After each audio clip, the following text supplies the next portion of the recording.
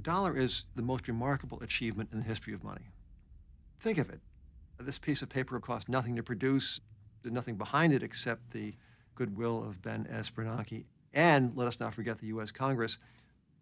This piece of paper somehow still commands value and respect. How can the dollar be anything except the world's greatest monetary brand, the Coca-Cola of money? How can it be anything else but? Well, you just watch.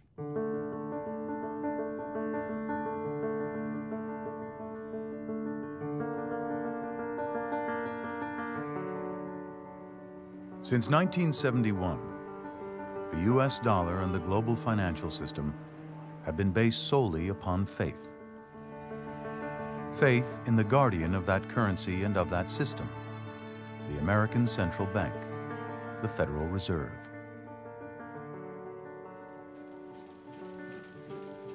As the world's reserve currency, the U.S. dollar is how we measure our time, our products, our self-worth. Ours is a system based on trust and confidence, both of which began to disappear in the fall of 2007. Plunging interest rates helped trigger the housing boom, but with interest rates climbing back, many homeowners are having a hard time paying their mortgages. 14 million people took a mortgage in the last 3 years. 7 million of them will lose their homes. This is crazy. The Fed thought that this was a small problem. When the crisis was first talked about, this was a subprime mortgage problem. And it just kept growing and growing and growing. Bear Stearns unraveling from some big bets on mortgages that have gone awry. Government officials scrambling to prevent the collapse of the giant investment bank Lehman Brothers. American International Group is seeking a $40 billion bridging loan from the Federal Reserve. We are having an electronic run on the banks.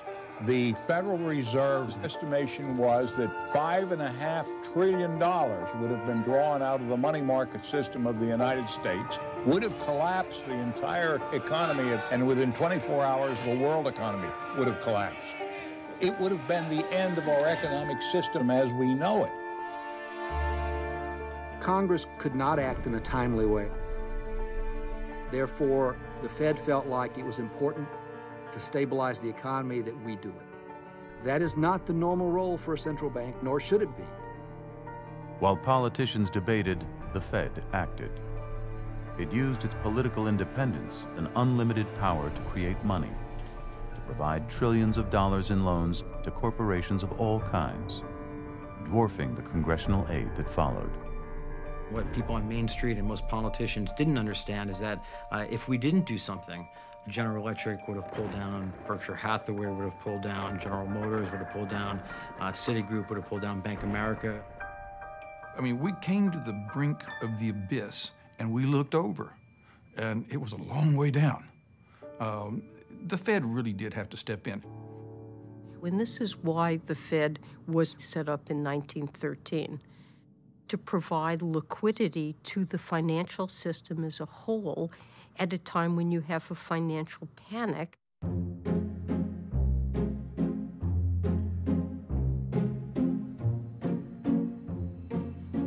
What do you know about the Federal Reserve? Not much. There is this perception that people have that the Fed is this kind of black box. Nobody quite understands it. Take care of currency? I don't know. Where something about money. They somehow regulate the stock market. I think we're mysterious to people. I think they're not sure what we do. Sounds like they're printing money. Nuh-uh. One myth that's out there is that what we're doing is printing money. We're not printing money. Is that tax money that the Fed is spending? It's not tax money. It's much more akin to printing money than it is to borrowing. You've been printing money. Well, effectively.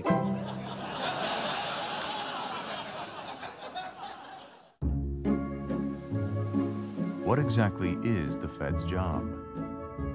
It does control the money supply, set interest rates, regulate banks, and is supposed to ensure the safety and soundness of the financial system. The Fed is supposed to be the guardian of financial stability, preventing chaos in markets. Now, usually it can do that. in the summer of 2008, it couldn't do that, and we did get chaos. But what caused the crisis in the first place?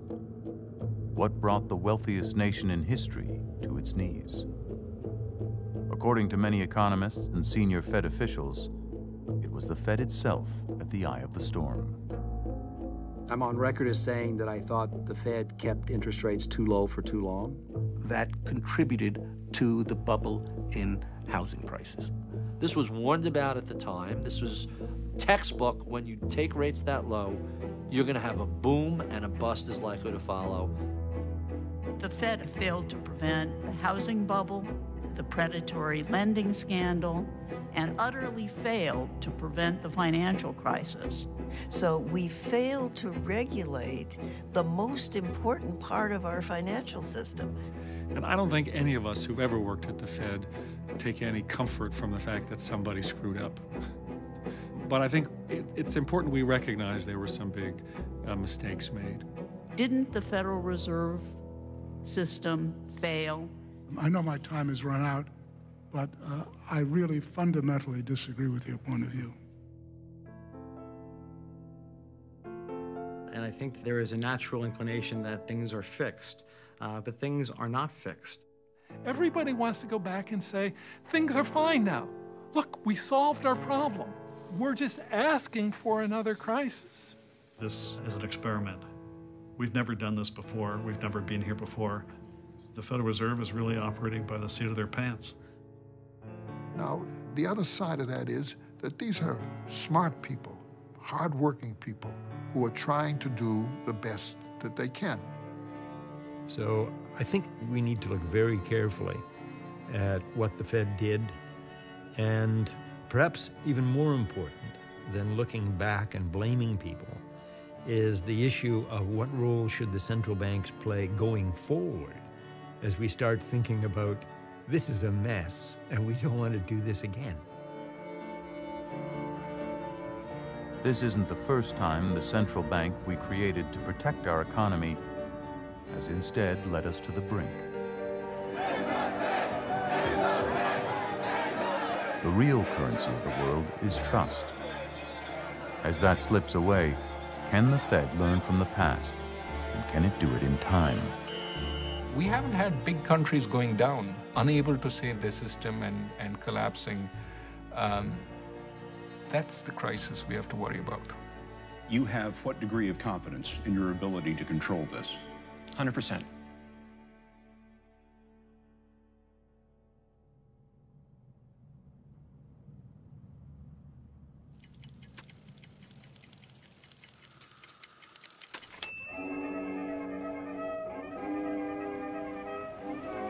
Before the Federal Reserve System, we didn't have a government bank. The banking system was very fragmented, and we experienced these panics in which monetary conditions would change. A shock would hit the economy, the banks fail, and then other banks would fail.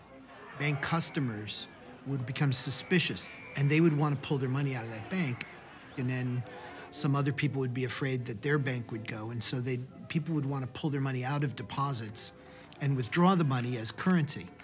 The banks would not have the currency to pay out, and they would just close their doors. There was no lender of last resort. Okay, you didn't have a central bank like the Bank of England that could provide reserves to the New York banks. 1907 was a sort of a watershed panic. The panic of 1907 was the straw that broke the camel's back. The U.S. is the biggest economy in the world. Americans are saying, gee, other countries with central banks are not having so many financial crises. Why are we? They said, wait a minute. The U.S. government couldn't deal with this crisis. What's wrong with us? The Brits have the Bank of England, and the Germans have the Reichsbank. Something has to get done here. In 1910, Senator Nelson Aldrich summoned New York's most powerful bankers to an island off the coast of Georgia to secretly negotiate plans for an American central bank. Traveling under false names in a private railroad car, the great secrecy of this expedition would foster conspiracy theories for decades to come. Later on, when people got wind of this, they said, uh-oh, it's the same old story of the rich guys creating something that'll be good for them and not so good for all of us.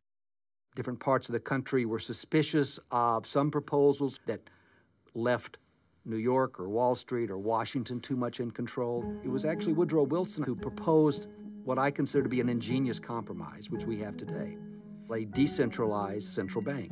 12 reserve banks that would be owned by the member banks, and a central coordinating authority in the Federal Reserve Board in Washington.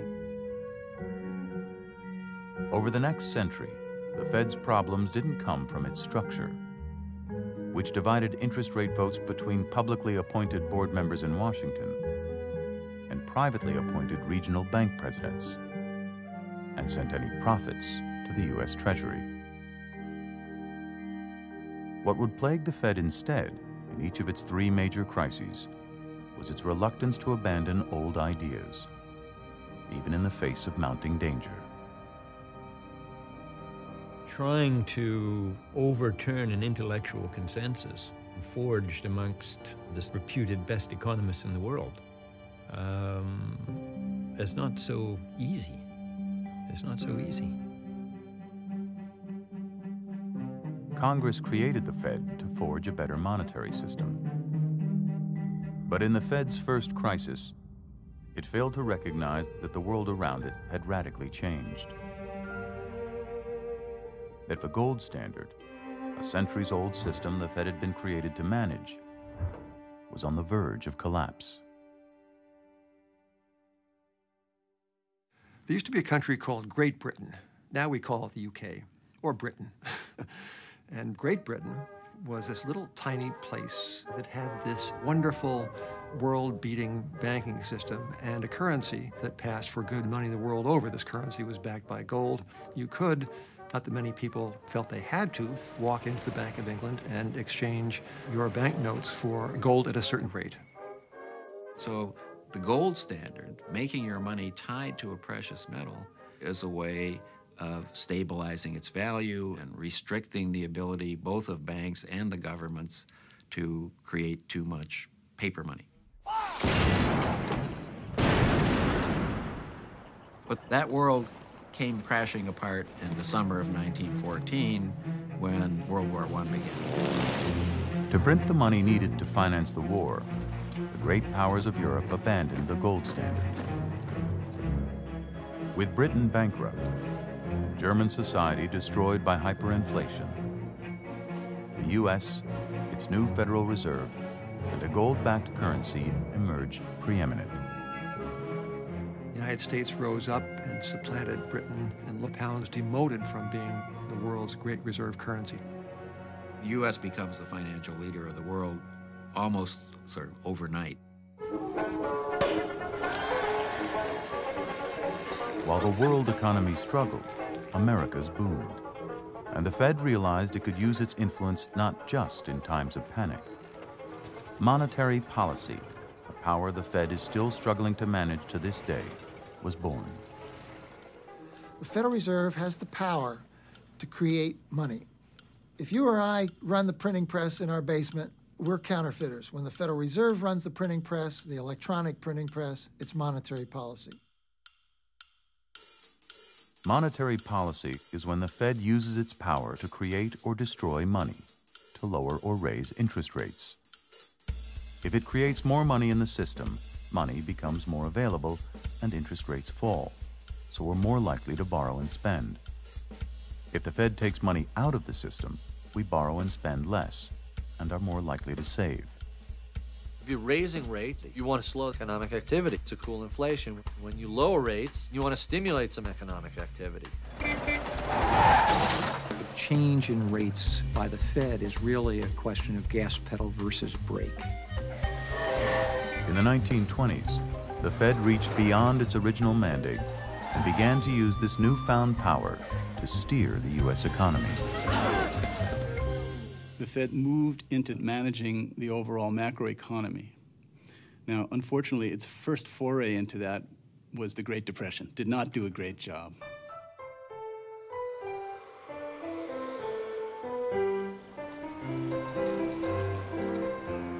1920s saw the first instance of a Fed-induced boom and bust. At first, the Fed's low rates unintentionally helped fuel stock market and debt bubbles, which saw speculators borrow more money than the entire amount in circulation. An alarmed Fed then clamped down, raising rates aggressively in 1928 and setting the stage for a recession and stock market crash.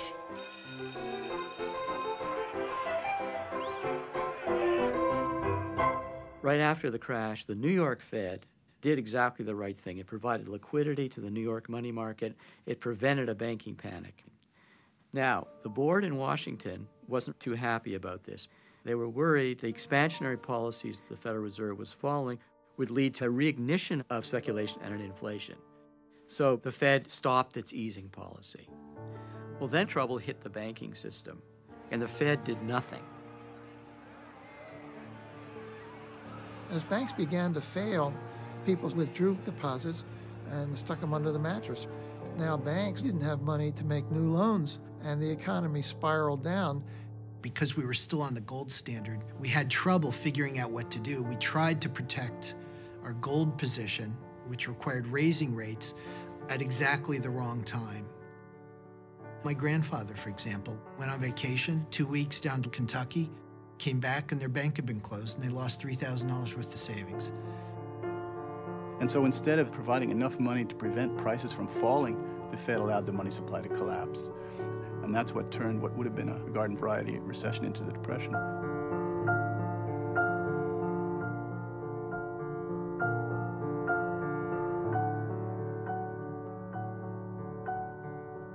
It wasn't that the Fed deliberately created the Great Depression. They desperately wanted to fix what was going on. They just had the wrong diagnosis. That's a view that is widely shared now. The current Federal Reserve Chairman, Ben Bernanke, has said, we did it, we being the Federal Reserve. We caused the Great Depression, and we won't do it again. They were wrong. They learned by the pain and suffering that we all felt as a result of that. First great mistake was the Great Depression. The other great mistake was the Great Inflation.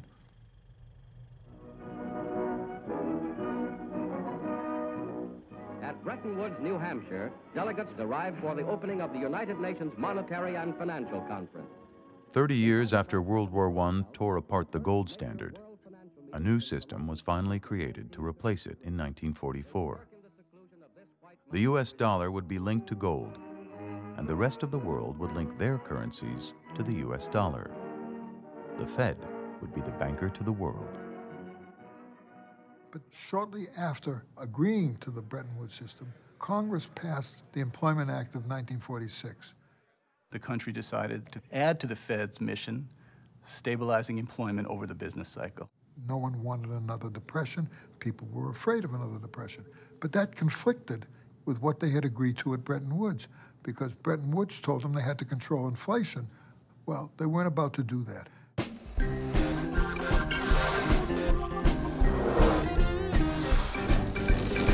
The best things in life are free, but you can give them to the birds or bees that need money. In the next great crisis, the problem wasn't too little money, but too much. Money, yeah, that's what I want. Fear of unemployment was the new ideology, which, like the gold standard, the Fed would abandon only after great social cost. The middle of the 1960s was a very nice period. There was no inflation, no unemployment, and a lot of self-congratulation in Washington, D.C. They finally had got it. Fiscal policy would be just so, monetary policy just so, and we would have the kingdom of heaven right here in the United States of America. This administration today, here and now, declares unconditional war on poverty in America. In 1965, President Lyndon Johnson announced a sweeping vision to transform the country into what he called the Great Society. However, beneath the surface of things, there was trouble. Johnson's Great Society programs and his massive escalation of the war in Vietnam drastically increased government spending and caused prices in the U.S. to shoot higher. The war in Vietnam was, like all wars, the cause of a governmentally orchestrated inflation. To protect the value of the dollar, Fed Chairman Bill Martin needed to raise interest rates, as he had done since 1951. But Lyndon Johnson was a different kind of president. Johnson said, no, we don't want interest rates to rise. We don't want to derail the Great Society. We don't want to create a recession. We've got a war to fight. And the Fed caved in. He knew that he shouldn't be doing that, but he believed it wasn't his responsibility to tell the Congress they couldn't run deficit. I've talked for a long time about the independence of the Federal Reserve. That's independence within the government, not independence of the government. So if there was a big private investment boom, he could raise interest rates to stop it.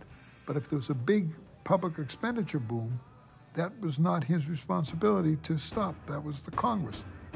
The results were disastrous. Vietnam and then Johnson's Great Society programs on top of that was too much demand for the economy, created this immense inflation. At Bretton Woods, the U.S. had promised to be the world's reserve currency, backed by gold. But the Fed had created far more dollars than it could ever redeem in gold. And now the U.S. could no longer keep that promise. And by 1971, it was clear the dollar could no longer be exchanged into gold. Finally, President Nixon, in front of a television camera, bumping, I think, Gunsmoke off the air. Maybe it was Bonanza. Bonanza will be shown after a special report from NBC News. I have directed the Secretary of the Treasury to suspend temporarily the convertibility of the dollar into gold or other reserve assets. And that began the modern age of inflation. For the first time in history, the dollar was just a piece of paper, backed only by faith in the Federal Reserve and its policies. Now, what does this mean for you? Your dollar will be worth just as much tomorrow as it is today. That promise was only as good as the Fed actions behind it. But bowing to pressure from Nixon and clinging to flawed economic theories, the Fed refused to raise rates. Over the next decade, the cost of living more than doubled, as the dollar lost more than half its value. They would tell each other, we're not going to let the inflation get out of hand this time. And then the unemployment rate would rise, and all that would be forgotten because the political pressures would grow. Where did they come from? It came from Congress, it came from the administration, it came from the business community, it came from the labor unions, and it was just very hard to resist. The whole climate of opinion was against them. And Arthur Burns, chairman of the Fed, he did not do what a good central banker should do and raise rates to break the inflation. And by the time the 70s ended, it was a total mess. Prices went up infamously during the Carter presidency. Inflation was increasing and unemployment was increasing at the same time. That wasn't supposed to happen. Inflation hits everybody. Unemployment, even at its worst, hits only about 10% of the population at any one time. And so the public shifted its concern from unemployment to inflation in a massive way. People began to say, we don't want it. We won't stand for policies that create ongoing inflation. I really hate it because you pay so much for so little. Good evening. Prices in the United States during the first 3 months of 1979 went up at an annual rate of 13%. The question is, how long will this go on? Inflation running out of control. The answer, probably for years. President Carter found himself on the defensive because inflation was becoming very unpopular. Inflation is our friend. And that's when Carter appointed Paul Volcker. When I was appointed by Jimmy Carter, he was kind of up against it. It was a very difficult period. I told him we were going to have to adopt tighter policies, and I felt very strongly about the independence of the Federal Reserve, and that's the way I thought we should act. Burns said in a speech after he left the office, we knew, meaning we central bankers, that we had to reduce money growth back in 1964 or we were going to have inflation. And he lists all the reasons why he couldn't do it. It was that meeting that Paul Volcker left to to do what Burns said couldn't be done. People don't like to raise interest rates. It's not very popular. And there was some resistance and fear of creating a recession and so forth. It was a close thing for Volcker even to pull it off internally. He had a substantial battle within the Federal Reserve. Volcker had tried to get the Fed governors to nudge interest rates upward, without success. So he tried a different tack, persuading them to focus on controlling the money supply. It was a sleight of hand, because the two are essentially the same. But it was a politically palatable tactic, and it worked. And when he slowed the money growth rate, predictably, the interest rate went way up. Neither he, nor I, nor anyone else had any idea of how high the interest rate was going to be. 8% to 9% to 10%. 15%, 18, 19, 20%. 21%. Really the highest levels in American history. He told me, I never thought we'd have to go to 20%. But he did. That took courage. Paul Volcker was villainized for his inflation suppression. It was a very tough period. And there's a lot of opposition, and no doubt about it. And then somebody got the idea of sending in all these sawed-up 2x4s. Builders would throw 2x4s on the steps of the Fed to protest Volcker's policies. There's a lot of criticism, but people forget there was a lot of support, too. People wanted some leadership to get something done. Now, the Fed was aware that it would almost certainly produce a recession. And Volcker says, I'm going to stick with my policy, even though the recession that begins in 1981 was the longest recession in post-war history. In that period of a couple of years, the world's view, the political view of the role of the Federal Reserve and its importance in the country changed dramatically. And I don't believe it would have been possible without a man of Paul Volcker's stature, who understood the business of central banking from soup to nuts, who understood the costs of not dealing with inflation. Had those decisions been left to politicians, it's inconceivable that they would have, quote, voted for such a deep recession to bring the inflation rate down. That's sort of a generic flaw of political systems. Ask members of Congress to vote for things that cause short-term pain for long-term benefits, and it's pretty hard. It's pretty hard to get the votes. It's nice that we have leaders who step up and do the right thing now and then, take a long-term view. We could use more of it. Paul Volcker has advised me of his decision not to accept a third term as a member and chairman of the Federal Reserve Board. With inflation tamed, Volcker was expendable. President Reagan would not reappoint him to a third term. But Volcker had restored faith in the dollar and in our central bank. And he'd laid the foundation for an era of unprecedented prosperity. It would be up to the next chairman to keep it alive. And for many years, it looked like he had.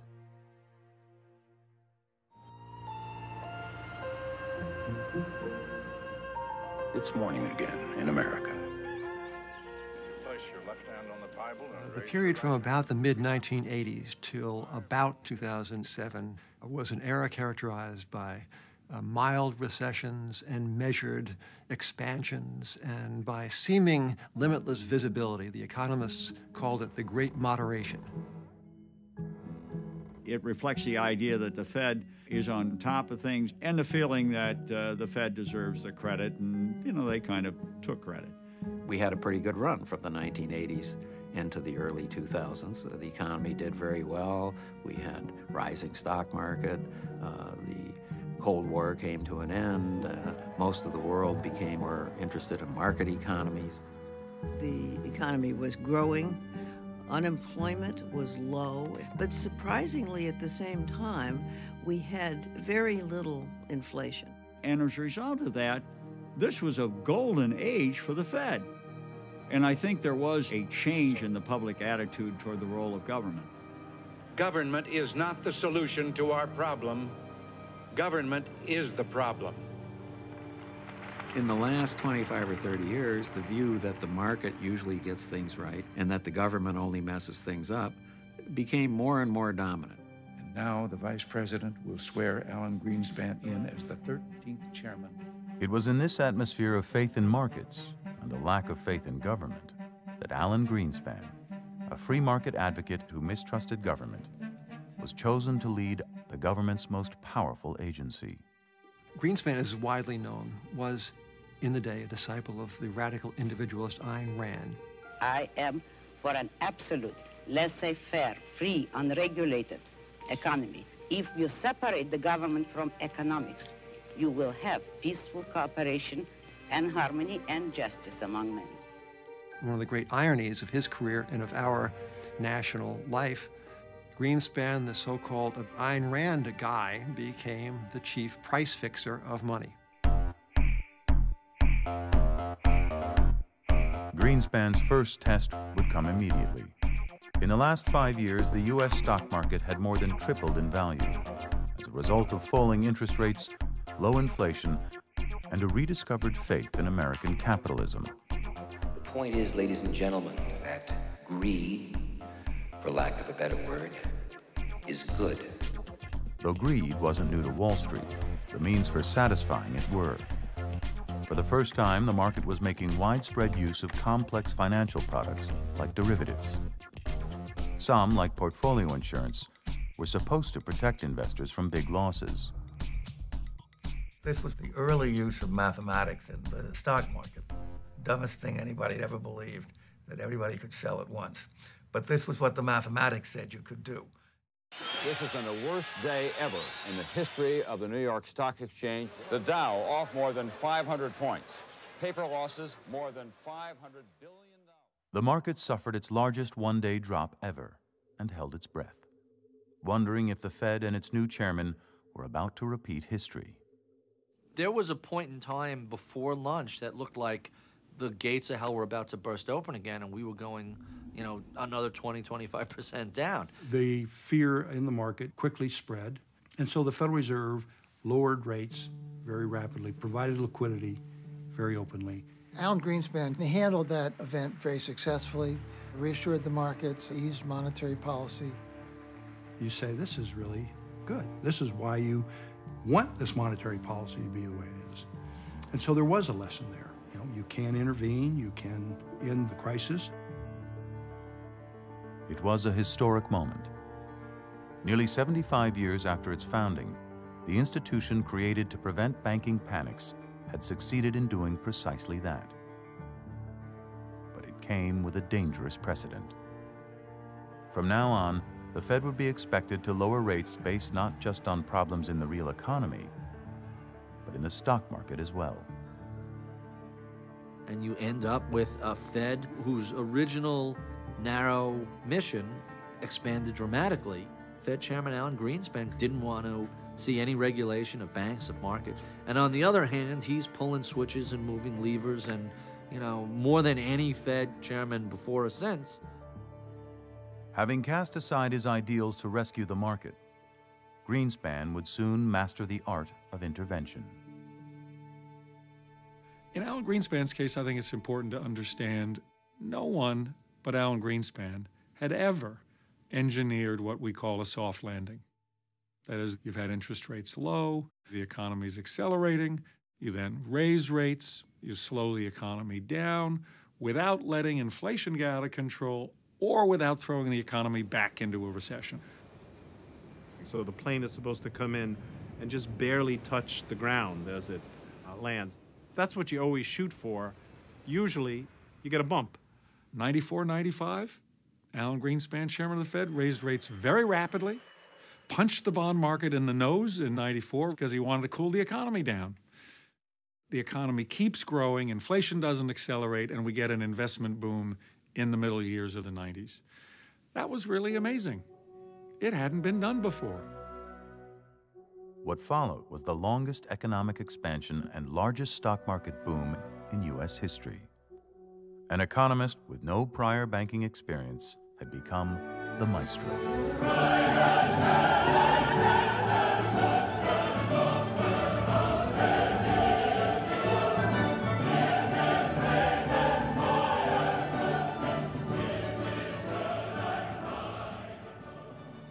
Well, I was on the Fed from around the middle of 1994 until 1996. I was vice chairman. Now, That's not as high a job as it sounds when Alan Greenspan is the chairman. It's not quite right to call him dictatorial. That was never his demeanor, but he ran the show. We all know that when Chairman Greenspan talks, the world listens. So by the time all those things had happened, Alan Greenspan was about as close to God as one can come and still be on this earth. First of all, nobody should ever be deified, because none of us is God. That did happen to Greenspan, and one corollary of deification is people think you know, and people think you'll always get it right. The concrete manifestation of that inside the Federal Reserve is that it became very hard to criticize Greenspan in any way. I mean, who wants to stand up to God? But playing God with the business cycle had consequences, and the Fed soon faced a new challenge and a new kind of inflation. By the time the 1990s had rolled around, inflation of things, inflation of the checkout counter, was rather a receding memory. But it was succeeded by a kind of inflation that we have learned to call asset inflation. That is, prices not of goods going up, but of stocks, bonds, real estate, and other investment assets going up. On Wall Street, that is known as a bull market, and everyone is for it. We've never had in this country a period when the stock market was going up 15% a year for a sustained period of time, and people thought that was going to continue. Everybody loves a boom. Who's there who dislikes it? But Greenspan was concerned that the boom was really a bubble. So he raised a red flag. In 1996, Alan Greenspan gave a speech, and characteristically multi-syllabic formulation. He didn't say, is this market crazy? No. Might there not be irrational exuberance? How do we know when irrational exuberance has unduly escalated asset values, which then become subject to unexpected and prolonged contractions, as they have in Japan over the past decade?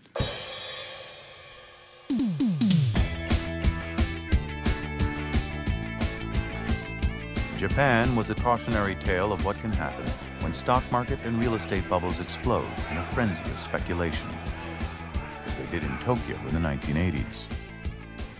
Creating a bubble and having it break is utterly dangerous. In fact, there has never been a Great Depression, a very severe recession that was not preceded by an asset bubble in the entire 20th century. At the peak of the bubbles, a 3-square-mile area in Tokyo was worth more than the entire state of California. But in 1989, the stock market collapsed, followed by real estate. And the Japanese economy has experienced deflation and slow growth ever since. The Japanese are essentially in their economy where they were 17 years ago. They've had 2 decades of going nowhere. Greenspan had responsibly waved the warning flag, but the markets refused to listen, and instead turned on the messenger. The financial world drew in its breath in shock and disapproval over the Fed's stepping over the line. People were saying, have your chairman stay out of our business. Don't talk down the stock market. So Greenspan, who likes to be liked of almost all other things, gave this up, this idea that the stock market was too high, and instead began to cheer it on. Greenspan would never again lean against the wind of popular opinion. As stocks soared to record heights, he refused to use his power to cool overheated markets, and would instead intervene aggressively at the first sign of weakness. Investors were rocked by the near collapse of a huge financial operation run by Wall Street's version of a dream team. Long-term capital management was a large hedge fund run by some very smart people, but they guessed wrong. And they were in deep trouble, and it turned out that they had borrowed a lot from major financial institutions in New York, and if they went bankrupt, might bring the system down. The U.S. Federal Reserve arranged for a $3.5 billion bailout by long-term creditors. Without that help, the company might have... In what was to become an all-too-familiar pattern, an institution considered too big to fail had been protected from the market. That was the dress rehearsal for this current collapse. You had a lot of leverage, theories that have proven to be false, hard to value derivatives, and a tremendous wasted opportunity to impose some lessons, some discipline on those banks. The bailout also saved Wall Street firm Lehman Brothers, which was at risk of bankruptcy after firing the one man who saw the crisis coming. I ran derivatives at Lehman Brothers, and I was actually fired because I did not want to do these trades with long-term capital management. The comment I got fired for was, I'm an expert on derivatives, but my bosses don't really understand the risk that I'm taking. Lehman's CEO never did learn about risk. By 2008, he borrowed $600 billion to become the biggest mortgage player on Wall Street and the biggest bankruptcy in history. Confident to the end, the Fed would never let a firm 4 times larger than LTCM go bust. So this alleged libertarian was presiding over the socialization of risk in our economy. It's perfect. So we're not a free market then? There is an invisible, there's a benevolent hand. No, that's the way it comes out, but that's not the way they think about it. 6 days after rescuing long-term capital, in the middle of the largest stock bubble in U.S. history, the Fed backed the bailout with an interest rate cut. It would cut rates twice more in weeks to come. And cutting interest rates exacerbated the boom in retrospect. Greenspan was acting in ways his predecessors never had, so much so that Wall Street gave it a name, the Greenspan put. So the Greenspan put is the idea you can take any risk and you can, in effect, put it to the Fed. Look, if the market gets too far out of hand, I'll rescue you. That's essentially how traders interpret it. In other words, it's a backstop. It's something under you that supports you in adverse times. And it encouraged a whole lot of excess trading and more leverage, and that's what moral hazard is. When you rescue people from their own behavior, well, then they're more likely to engage in riskier and riskier behavior. The Fed thought it could protect the market with easy money. But its promise of a safety net unleashed a surge of borrowing, debt, and risk. It would not just transform the economy, but distort it. During Greenspan's reign, the financial sector would double its share of the economy. Companies that once sold products would now sell loans. General Electric essentially was a hedge fund. General Motors, etc., car companies, they didn't make money selling cars, they made money financing cars. And firms that had once worked in service to their clients would now make enormous profits trading for themselves, engineering ever more exotic financial products like derivatives, which, unlike traditional assets, were bought and sold in secret and left completely unregulated.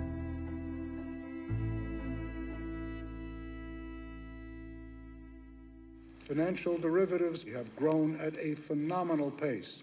Despite the concern these complex instruments have induced, they have contributed to the development of a far more flexible and efficient financial system.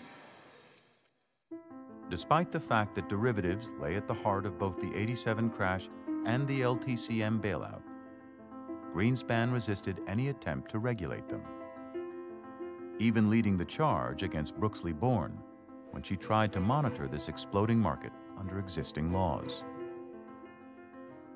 I am very concerned that we will put in place new forms of government regulation of all sorts which will not work. I see no evidence to suggest that this is a troubled market. What are you trying to protect? We're trying to protect the money of the American public, which is at risk in these markets. If you're going to let companies write this form of insurance against extreme events, someone has to figure out whether it's innovation or whether it's a scam. So someone's got to police that. The mistake I made in my own thoughts at the end of the 90s was assuming that would take place, and it didn't. Greenspan's ideology won out, and 10 years later, the U.S. taxpayer would spend over $182 billion bailing out insurance giant AIG's unregulated derivatives unit. Greenspan also repeatedly declined to enforce the Glass-Steagall Act, which separated traditional banks from Wall Street. The message was clear. The nation's most powerful banking regulator considered regulation itself obsolete.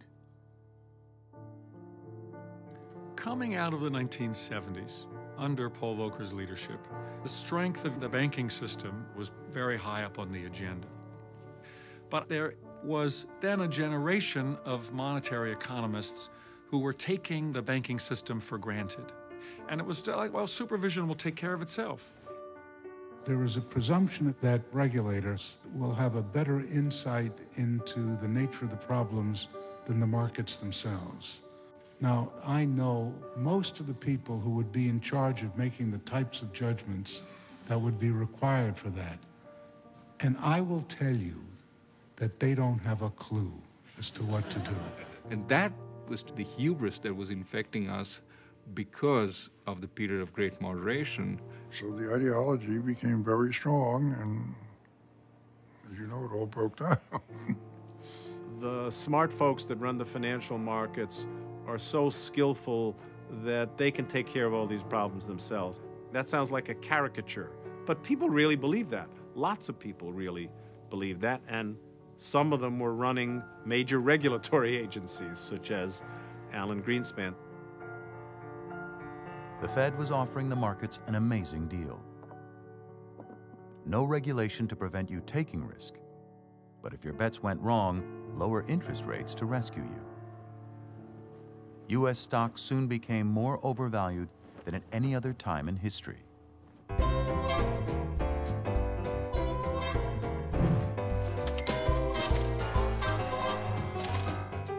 Stocks got to just astronomical levels. People were forming new companies without any business plans, and investors were giving them money and say, build your website, build your reputation, we don't care, the faster you spend it, the better. I mean, it was absolutely ridiculous. We were worried about that at the Fed, and we talked about it a lot. Should we raise interest rates in an attempt to prick the bubble before it got too bad, or not? And we decided not.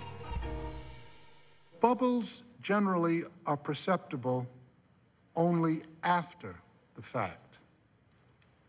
To spot a bubble in advance requires a judgment that hundreds of thousands of informed investors have it all wrong. Greenspan said, "Who am I to interfere with thousands of investors?" In other words, the market's efficient, despite the fact that I'm manipulating it. So he let it go. It was only the June meeting from 1999 where everybody looked around at each other and said, this is unsustainable. There was a unanimous agreement this was not going to end well. And then people said, well, I guess what we should do is just move interest rates up gently and wait for the bubble to burst. This is something I think the general public doesn't really realize. When times are good and equity prices are moving up, people want to believe prices, whether they're in housing or equity, when they're on their way up because the general public has a feeling of buoyancy, of optimism. Some might say delusion. 4, 3, 2, 1, happy 2000! At the millennium, people still believed that we had entered a new era of prosperity, and that we had indeed created a new kind of economy. Like those monetary experts of the 60s, we thought we'd found the perfect formula. And we were supremely confident that Alan Greenspan, as he had done in '87 and '98, could easily save us again.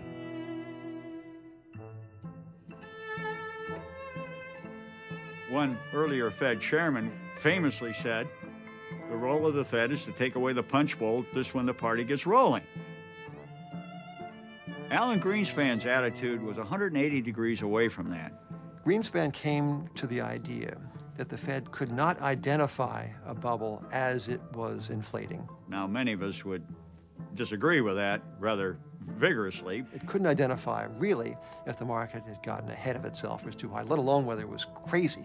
So the role of the Fed is simply to wait till the bubble breaks and then pick up the pieces. While bubbles that burst are scarcely benign, the consequences need not be catastrophic for the economy. That was Greenspan's view, and it has been subsequently ravaged by experience. The Fed has no such power. 3 months after the ball dropped, so did the stock market. The dot-com collapse and 9/11 attacks put to the test Greenspan's view that bubbles could be cleaned up afterwards. And he quickly responded with a series of interest rate cuts to soften the blow. There was a big fear after 9/11 that we were headed for a huge recession. That didn't happen. So I think the people who held this view coming through the 2000 bubble collapse felt very vindicated that it was a reasonable approach. If this is the bust, the boom was sure as hell worth it. You agree with that, right? Certainly. It looked like Greenspan had done it again, but there was a catch. The Fed had softened the dot-com crash with aggressive interest rate cuts, and now those same cuts set off another boom. The Federal Reserve created so much money that it had to go somewhere. We actually found that it was kind of interesting and stimulating to put it into houses. Lower rates mean lower mortgage payments.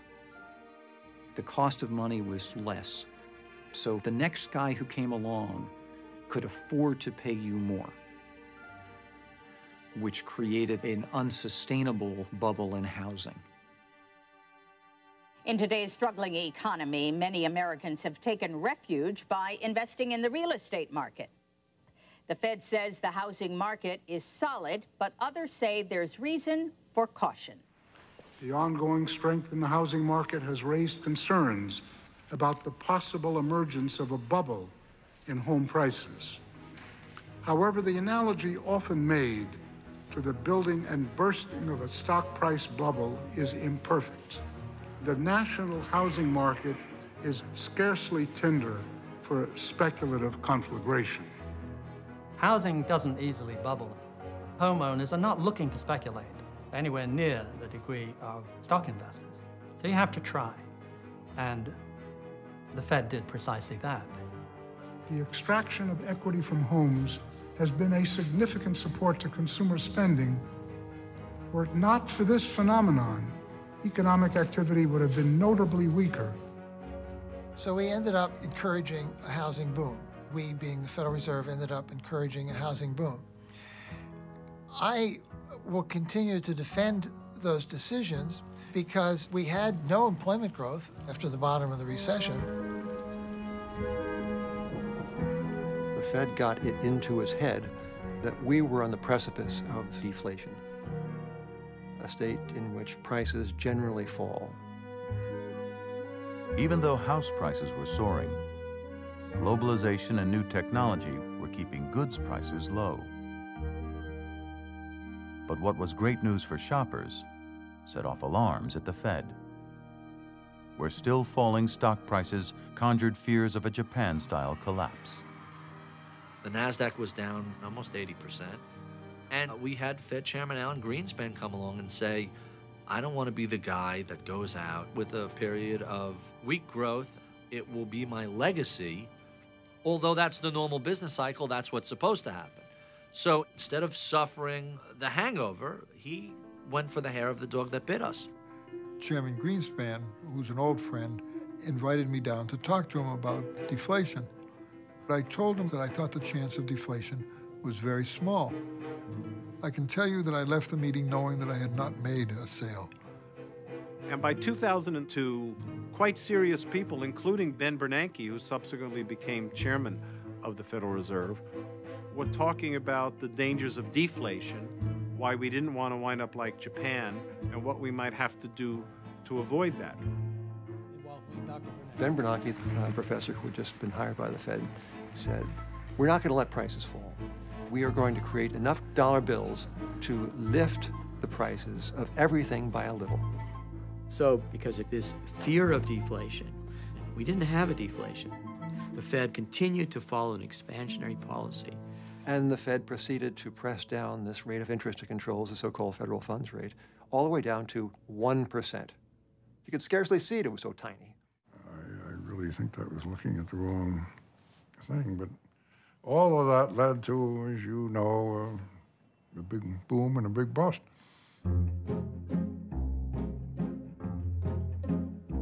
If you allow interest rates to remain unusually low for a long period of time, you are creating the environment in which a bubble or in which a rapid credit expansion can occur.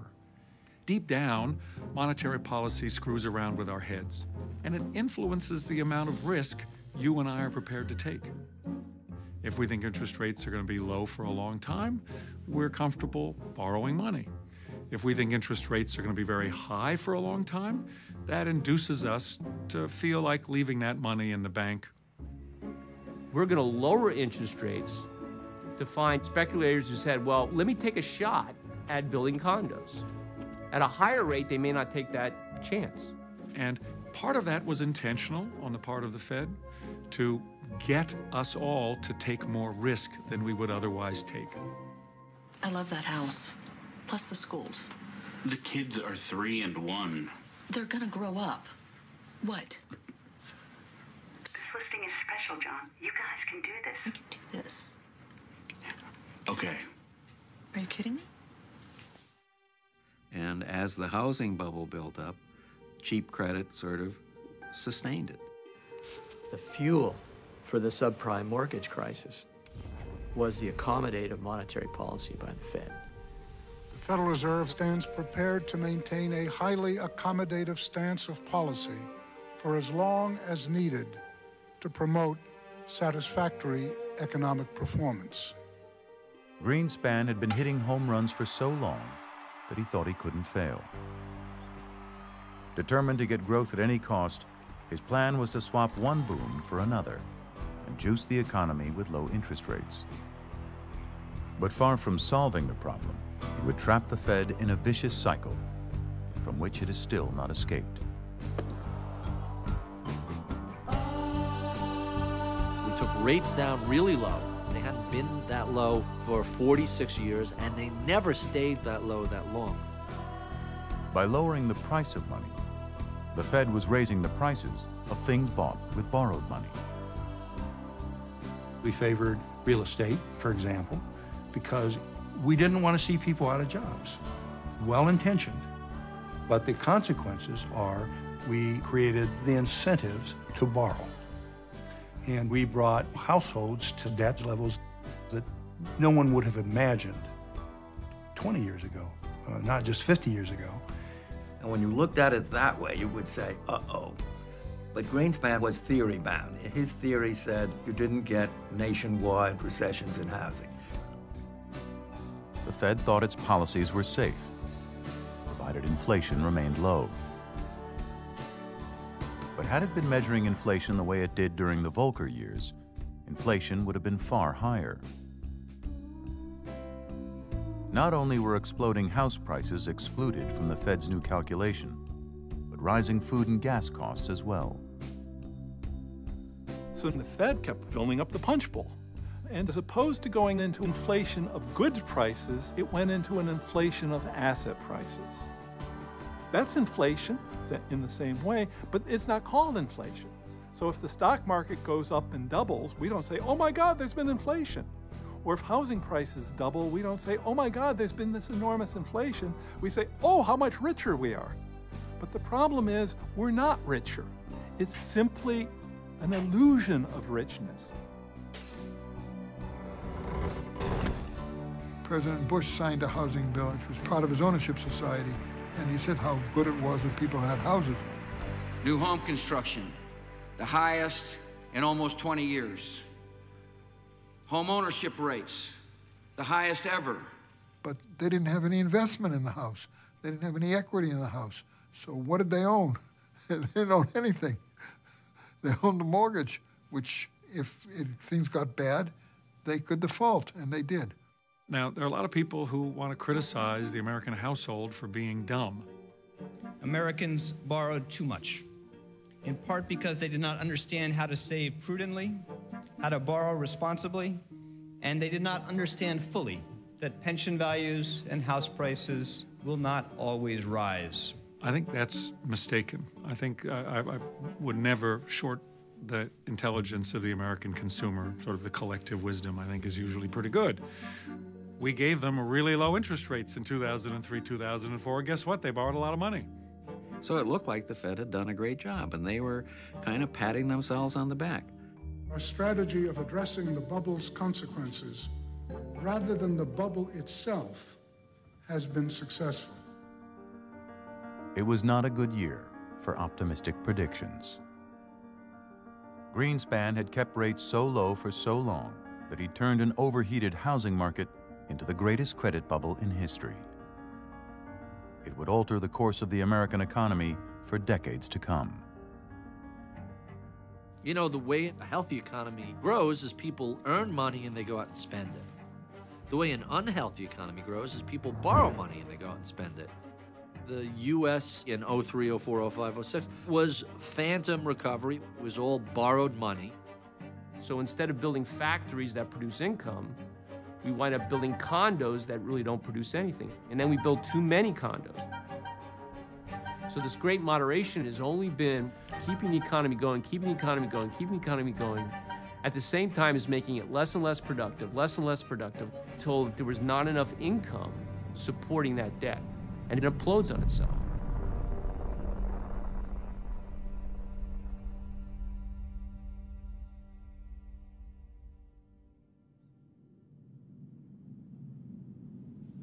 I think there are several strands to understanding how we got in this deep a financial mess. And I like to be clear, I'm not a subscriber to what I call the great coincidence theory. That every individual facet of our financial system seems to have fallen apart at the same time as part of a great coincidence. The accounting was all wrong. The bonuses were all wrong. The capital was all wrong. The risk management was all wrong. The regulation was all wrong. Each and every one of these things was all wrong. I think when a boiler explodes, that's a little like blaming each individual rivet. No, something fundamental connected all of these things. Monetary policy was just way too easy. And the concepts underpinning financial regulation were flawed. And I believe markets and capitalism have been unfairly criticized because it's been bastardized by the government and the Federal Reserve skewing things so that we have these massive imbalances. The Fed's low rates helped spur a doubling of mortgage debt, turning the American dream into a tragedy for millions of families. But the real borrowing spree didn't happen on Main Street. Seduced by the same low rates, the world's biggest banks jumped at the chance to multiply their profits with massive borrowing of their own, or as they say on Wall Street, with leverage. And this is where the real egregiousness in interest rates manifests itself. The Federal Reserve's main policy interest rate was only 1%. Now the inflation rate was more like 2%. We had negative, real 2-year interest rates. That means that to borrow money for 2 years is free. Now, this is a problem.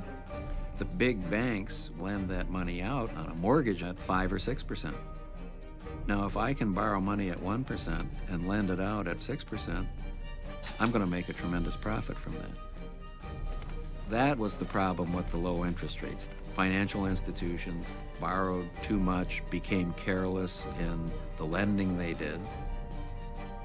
Able to borrow money for nothing and earn huge fees for lending it out, Wall Street began simply giving money away.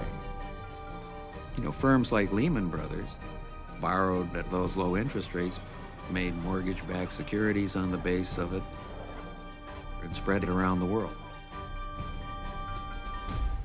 And then we look back at the overall effect and say, gee, we don't like this. There's something wrong with the market. But they're actually following the incentive structure the Fed set up. Banks at the peak of this crisis were levered from 30 to 50 to 1. So 2% equity, 98% debt. That kind of leverage, it's money for nothing, chicks for free. It's as good as it gets. Capitalism really doesn't work very well if money's free. And when it's free for too long, we corrupt the system.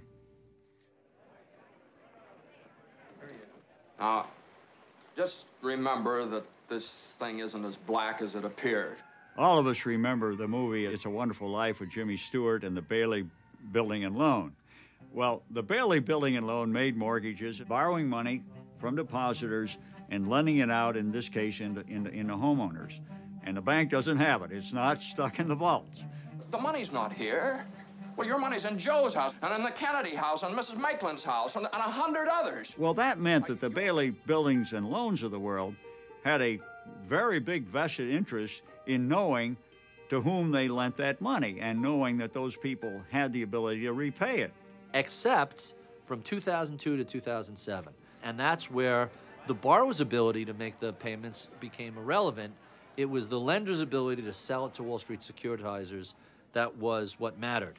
I mean, the whole system was perverse. And that's how you end up with all the insane stories we heard about. Lots of subprime loans. Interest only. 0% down and we'll give you 10% back. Ninja loans. No income, no jobs, and no assets. And that was a Ponzi scheme. It was a Ponzi scheme connived in by federal agencies. We certainly don't want there to be fine print preventing people from owning their home. We can change the print. It was the furthest from the Bailey Building and Loan you could possibly get. American consumers might benefit if lenders provided alternatives to the traditional fixed-rate mortgage. A growing family with a lot of debt, a young couple with no down payment, a business owner whose income was hard to document. Every one of them was turned down for a home loan by 3 different lenders. I'm with Countrywide, and I got them all approved. Now, the Fed didn't do that. The banks did that, but the Fed could have and should have prevented these crazy mortgages from being granted. I have a lot of faith in markets. However, I still need rules, and I still need a referee, because otherwise you get a chaotic environment and very bad outcomes.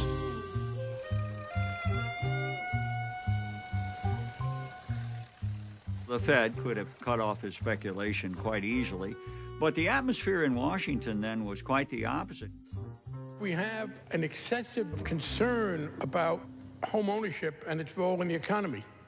This is not the dot-com situation. Homes that are occupied may see an ebb and flow in the price, but you're not going to see the collapse that you see when people talk about a bubble. To set standards for mortgages would have been going straight against the political environment. The Federal Reserve would have been pretty brave. They should have, in retrospect. Despite being the only agency charged with protecting the financial system, the Fed remained on the sidelines, later claiming it lacked the authority to regulate Wall Street's mortgage machine. But in 1994, Congress had passed the Homeowner Ownership and Equity Protection Act, which gave the Fed, and the Fed alone, specific power to prevent unfair and deceptive mortgage lending. The Fed had unique authority to regulate all mortgage lenders. It finally used it in 2008. They could have stopped the subprime unit of Lehman. You had the authority to prevent irresponsible lending practices that led to the subprime mortgage crisis. You were advised to do so by many others, and now our whole economy is paying its price. They could not believe that it was a nationwide problem. Okay, they just didn't get it. Nobody in the entire Federal Reserve System, only one guy, Gramlich, was the only one. and they didn't listen to him. My late colleague, Edward Gramlich, known as Ned, was very worried about the subprime crisis. And he did want the Federal Reserve to police lax lending standards. But Alan Greenspan did not push forward with what Ned was recommending.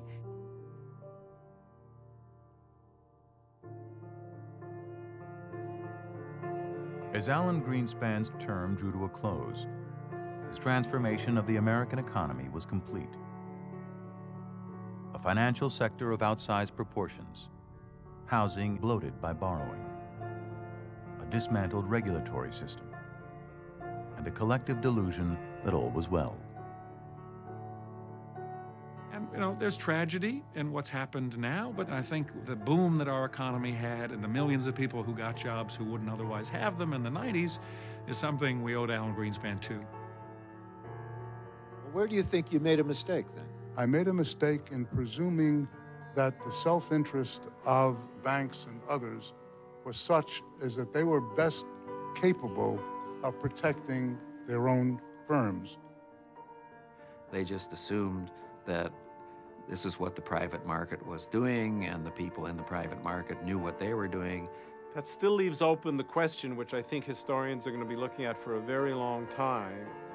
Suppose Greenspan and the Fed had this belief. Why did not the events as they were transpiring shake that belief?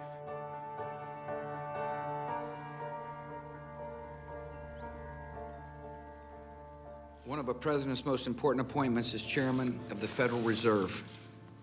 My first priority will be to maintain continuity with the policies and policy strategies established during the Greenspan years. As a Fed governor, Ben Bernanke had spent the peak years of the housing bubble promoting his mentor's easy money and lax regulation. Taking over the helm, he had no idea he would reap what he'd sown. We have so many economists coming on our air and saying, oh, this is a bubble and it's going to burst.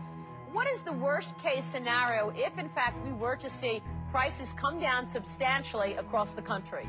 Well, I guess I don't buy your premise. It's a pretty unlikely possibility. We've never had a decline in house prices on a nationwide basis.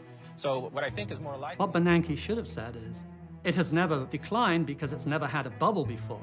Robert Shiller's data shows 100 years of incredibly flat price series, followed by suddenly a Himalayan mountain going up very rapidly. Bernanke is the perfect academic. He's not looking at house prices.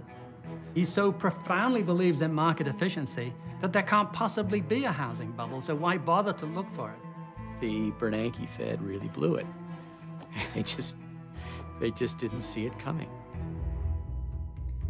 Both Bernanke and Greenspan would later maintain that only a tiny group of experts foresaw the crisis. But there were many who did, and were either dismissed as alarmists or ignored. There were some of us that were writing back then, guys, this is absurd. This can't happen. It's going to end in tears. In the case of housing, I started to detect bubble proportions in 2002. That forecast was met with derision. We worried that encouraging people to borrow money in the interest of spending it would come back and haunt us. All you had to do was crack a history book. Every bubble breaks. It's not that I saw something that wasn't there to see. It was all there for other people to pick up. But I think there was this sense of comfort that it wouldn't happen, and even if it did happen, we knew how to deal with the problem. So you have to understand, academic economists live in an island unto themselves. These were people trained in mathematics, not trained in markets. And trying to apply the mathematics to markets, and to human emotion, basically, they stumbled. In the academic models used by the Fed, debt is not a source of danger. In fact, in most of these models, debt isn't even there. In the academic models, the financial sector isn't even there. So if it wasn't there, it couldn't do any harm. And because their intellectual framework didn't allow for a big crisis to happen, There were no efforts made to prevent the crisis. When they got into it, the whole idea was that we'd soon be out of it. The problem, the subprime market, seems likely to be contained. So the magnitude of what was to come down the road was completely discounted. And then, at some moment, people realized they really overextended themselves.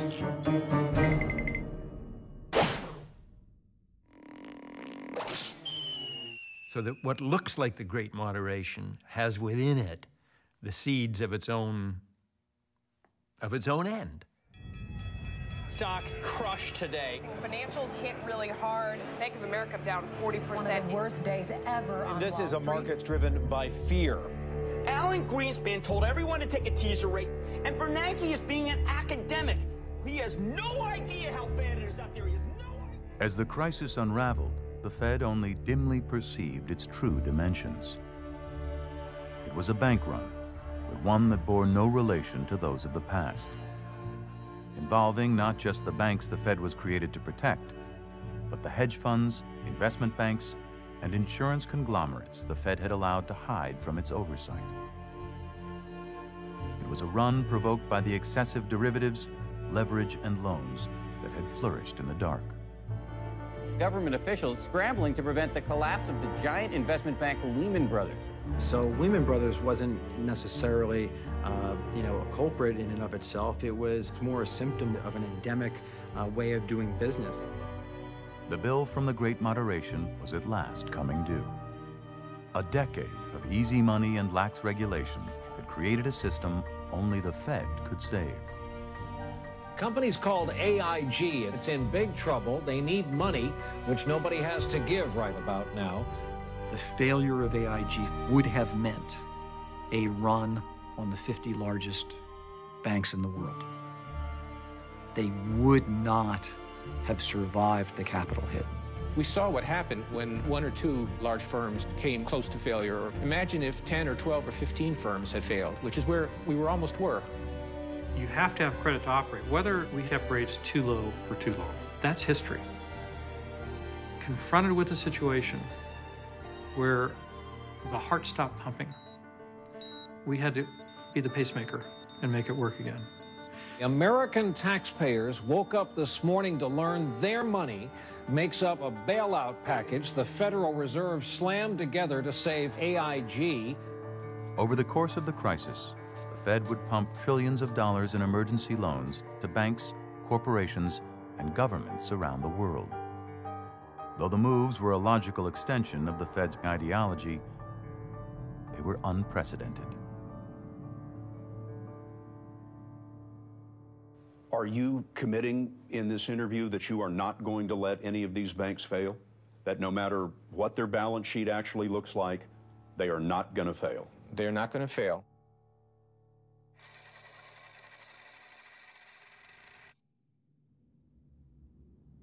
Bernanke single-handedly stopped the run. But when his bailout failed to jumpstart recovery, the Fed upped the ante.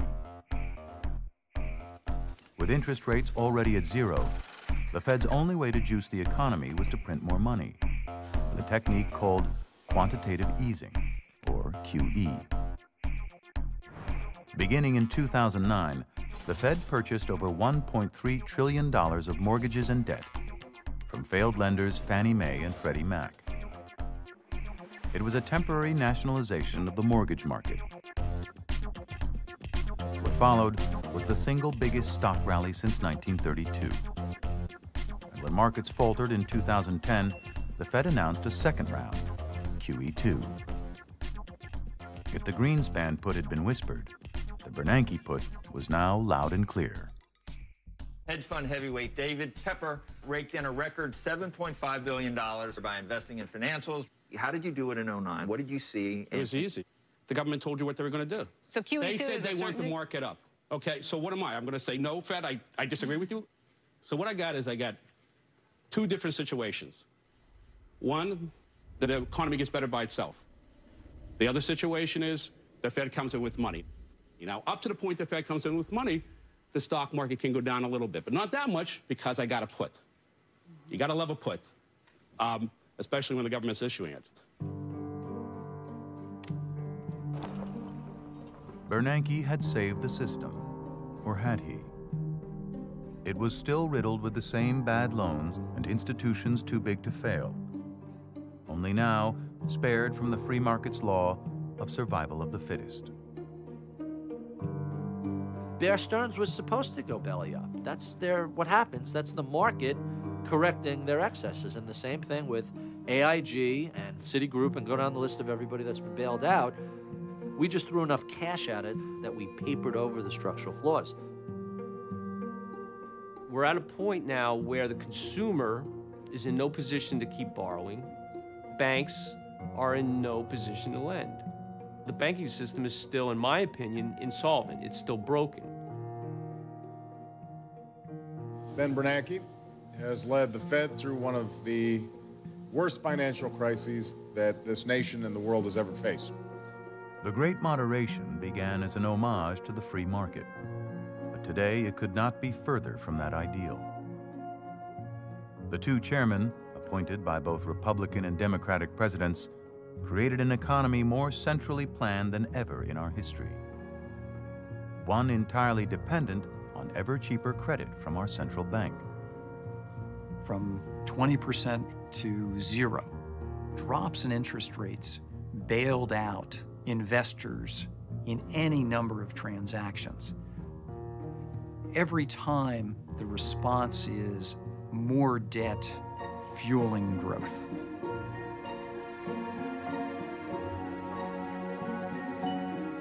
But while this mountain of debt provided rocket fuel for housing and finance, overall growth actually slowed. As more of our resources and many of our best minds pursued not medicine nor engineering, but the zero-sum game of financial speculation.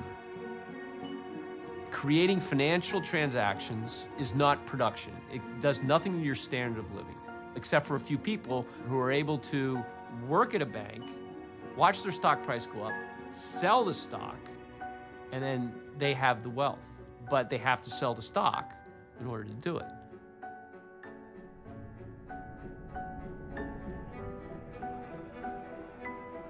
So understand what happens when stock prices go up. The same with housing. It doesn't make us better off. It helps those people who own stock, and it hurts people who don't own stock. You know, tremendous wealth was created in financial markets, which didn't seem to be paralleled by any great improvement in the economy and in the incomes of other people. And so what we see as this increase in wealth is actually just a redistribution to those who own wealth, away from those who don't. So you have an illusion of wealth. Certain people at the Fed bought into that. I've always believed we underestimate the impact of stock prices on economic activity. I don't know where the stock market is going, but I will say this, that if it continues higher, this will do more to stimulate the economy than anything we've been talking about today or anything anybody else is talking about. But for all the booms, bailouts, and easy money, since 2000, no net jobs have been created in the U.S., and per capita growth in the private sector has been stuck at zero. So it is not working. And all one can say with respect to this current crisis is, here we go again. Ben Bernanke to the rescue. The FOMC announced today that its zero interest rate would be extended through the middle of 2013, 2 years from now. And yes, it wound up triggering a massive stock market rally. What's going on right now is the most profound coordinated effort in the history of mankind to really promote the financial markets, promote risky assets, give the drunk another drink. What the Fed is doing is we push investors into other kinds of investments like the stock market. Bernanke still insists that money poured into a broken financial system will trickle down to the real economy. And I care about Wall Street for one reason and one reason only, because what happens on Wall Street matters to Main Street. But can a problem created by money for nothing really be solved by ever more of the same. The major banks are racking up profits, and yet lending to small businesses actually declined in the third quarter. Our problem is that we have a very distorted economy. High-income individuals just had $800 billion added to their 401ks and are carrying what consumption there is. Bernanke has been wrong before. In 2002, he promised that cheap money would help us avoid a deflation like Japan's. Instead, it gave us a mountain of new debt and an economy trapped by 0% rates, just like Japan's. And while the chairmans bragged about rising stock prices, S&P 500 is up about 20% plus, and the Russell 2000, which is about small cap stocks, is up 30% plus. he's been less eager to discuss the food and gas prices that rose with them. Inflation falls disproportionately on the poor. You know, the cost of heating your home goes up, and you don't have the money, you're in real trouble. Or the trillions of dollars his 0% rates are taking from the pockets of savers. Somebody's paying the price for low interest rates. It's you and me who have money market accounts which are earning 0.27%. Which, by the way, punishes the elderly and people on a fixed salary.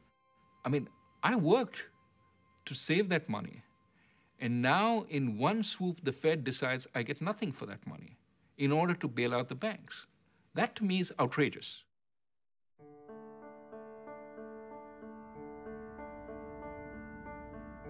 So here you have a group that instigates movements in asset prices to get the economy going the following year and the following year. The Federal Reserve today announced plans to buy $40 billion of mortgage bonds a month until further notice.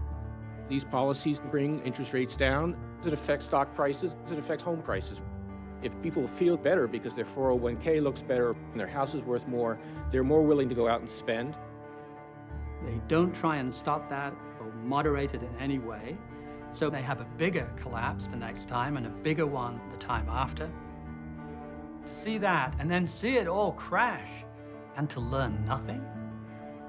Quantitative easing is the last desperate gambit on this game of stimulating asset prices.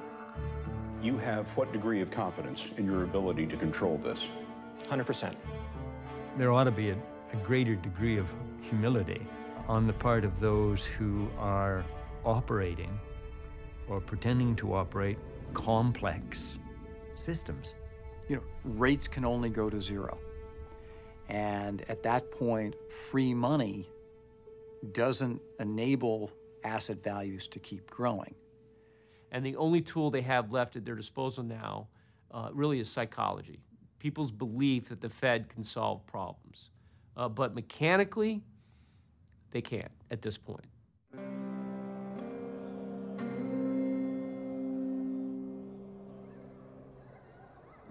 Can the Fed effectively reduce long-term unemployment?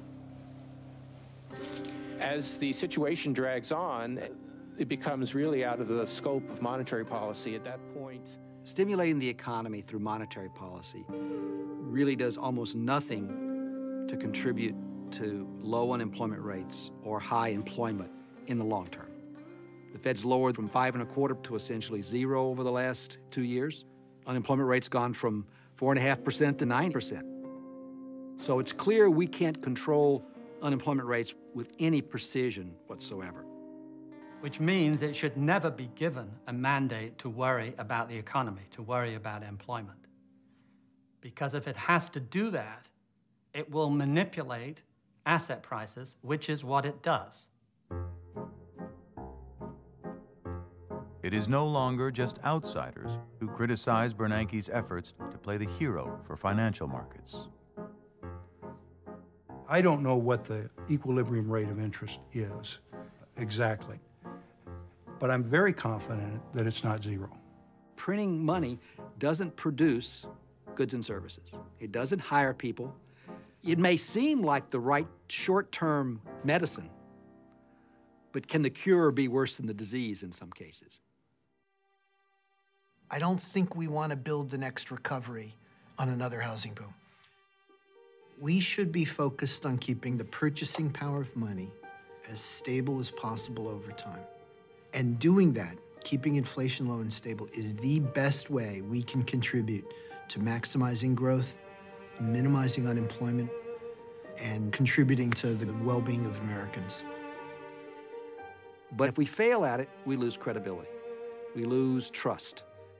Ben Bernanke brought our economy to its knees, has been reappointed. Right. Does this give you hope for being reelected governor of New York? May I remind you, he screwed everybody.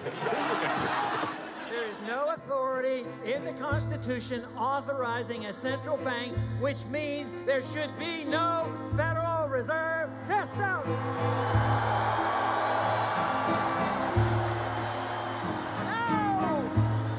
Ironically, as the calls for accountability mount, only our independent central bank can protect the dollar from a dysfunctional Congress and government debt spinning out of control.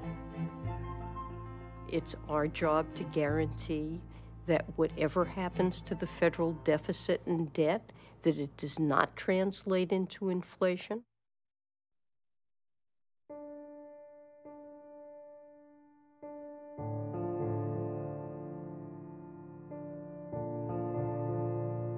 Each new bailout comes with a catch.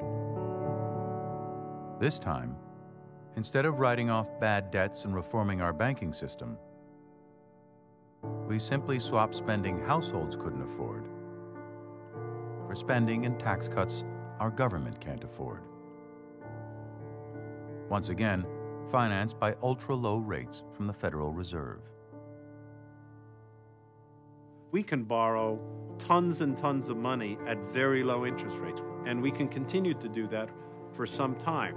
The problem comes in the long run. How long is this going to last? When is this game going to end, and how is it going to end? Free of the gold standard's restraint, the only limit on our government's ability to borrow and print is the confidence people around the world place in our IOUs. It's a first in our nation's history, cutting the country's top AAA rating to AA+. But how long can a dollar-based system last if we take that confidence for granted? The United States can pay any debt it has because we can always print money to do that. So there is zero probability of default. How can the dollar be anything except the world's greatest monetary brand, the Coca-Cola of money? How can it be anything else but? Well, if you produce enough of these green pieces of paper, if you throw around your weight too far as the world's one and only superpower, bad things happen. For years, the country lived beyond its means. As a debt crisis that began in Greece now threatens all of Europe, it's clear that easy money has been no kinder to governments than it was to homeowners.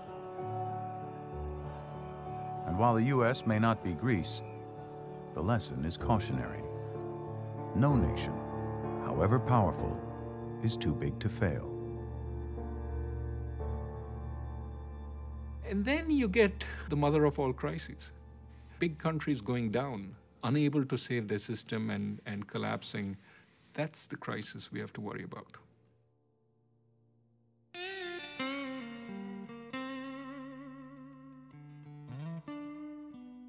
The time to have made good choices was back in the 90s and the early 2000s. And we didn't make good choices as a country, as an American polity. And now we're faced with a number of bad choices. But if we fail to make the uncomfortable choice today, we're going to create even more uncomfortable choices down the road. How many times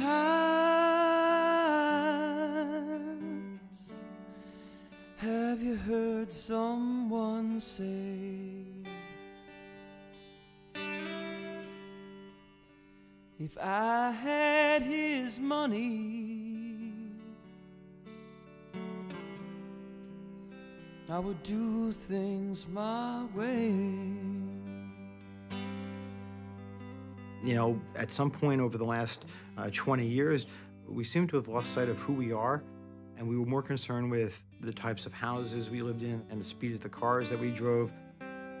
The United States has consumed more than it's produced systematically for at least a decade. What country, ask yourself, in history can do that indefinitely, forever? The government and the Federal Reserve are continuing to encourage people to spend their money. That is not a stable economy. That's the wrong policy for the future. What we need to do is encourage investment and saving. Now, that'll make it harder for our economy to grow the way it has in the past, with consumption being the engine.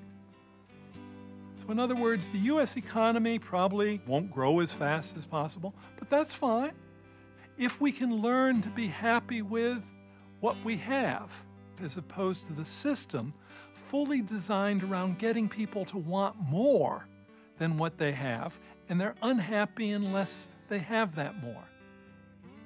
But little they know that it's so hard to find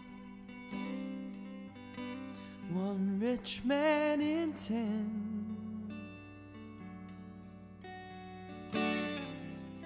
with a satisfied mind.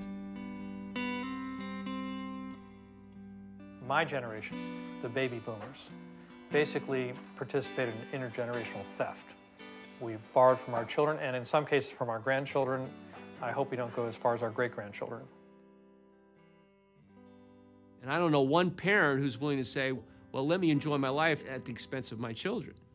But that seems to be what's happening. Now, the interesting question is, when you've been on that path that long and the imbalances have grown up that big, what's the process for getting off the bad path onto a better one? You got to create something the world wants. And that's what we've got to get back to in the United States. What drives long-term growth is the real world, education, capital spending, the quality of your workers. They're the things you should worry about. There's a myth that's grown up that the United States is a weak tiger, that it can't produce goods that people want to sell. Far from the truth. We're still the largest exporter in the world.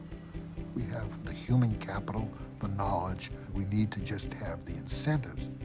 Somehow we need to go to an economy that is using its resources, operating at full employment, but doing so in a way that isn't reliant on bubbles anyplace, that is a solid, responsible use of resources. That means you need to have interest rates that don't discourage savings.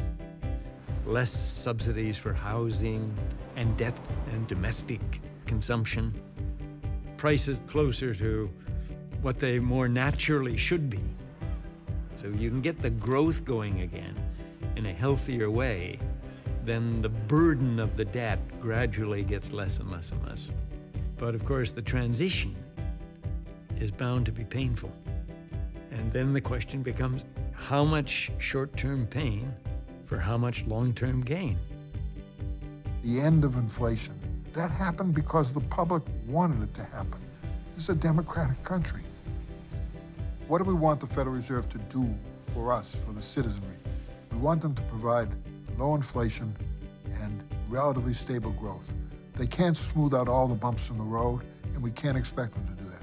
But we can expect them to do a better job over the future than they have on average in the past. It's tempting to believe the crisis is over, but we may be simply passing through the eye of the storm. To break free of the cycle of booms and busts, the Fed must find a new way forward. So it's a very important crossroads for us. Will we be willing to support the central bank as it raises interest rates to levels where savings becomes something that you value again, so that our society can really begin to build for the future? Easy for me to sit here and say, This is how we need to do it, but very difficult to implement for anyone, for the Congress, for the President, and for the Central Bank of the United States. More than ever in its 100-year history, the Federal Reserve holds the future of our economic system in its hands. Can the Fed help foster an economy that's built to last? One not based on stock or housing bubbles, but on sensible, productive investments that will enrich not just some of us, but all? Or will it continue to offer the empty promise of money for nothing?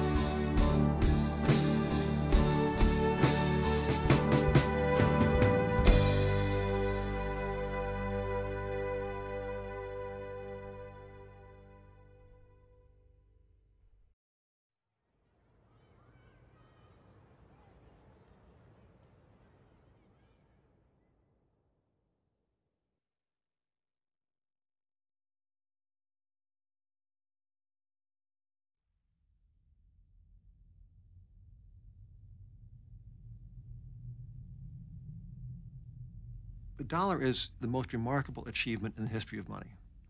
Think of it. This piece of paper cost nothing to produce.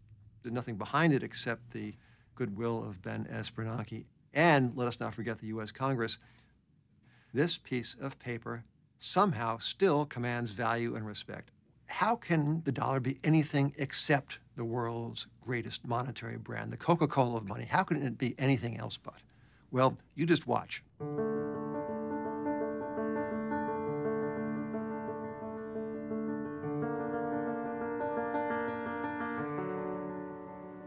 Since 1971, the U.S. dollar and the global financial system have been based solely upon faith.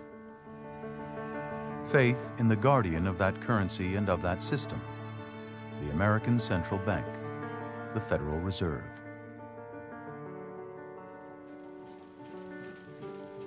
As the world's reserve currency, the U.S. dollar is how we measure our time, our products, our self-worth. Ours is a system based on trust and confidence, both of which began to disappear in the fall of 2007. Plunging interest rates helped trigger the housing boom, but with interest rates climbing back, many homeowners are having a hard time paying their mortgages. 14 million people took a mortgage in the last 3 years. 7 million of them will lose their homes. This is crazy. The Fed thought that this was a small problem. When the crisis was first talked about, this was a subprime mortgage problem.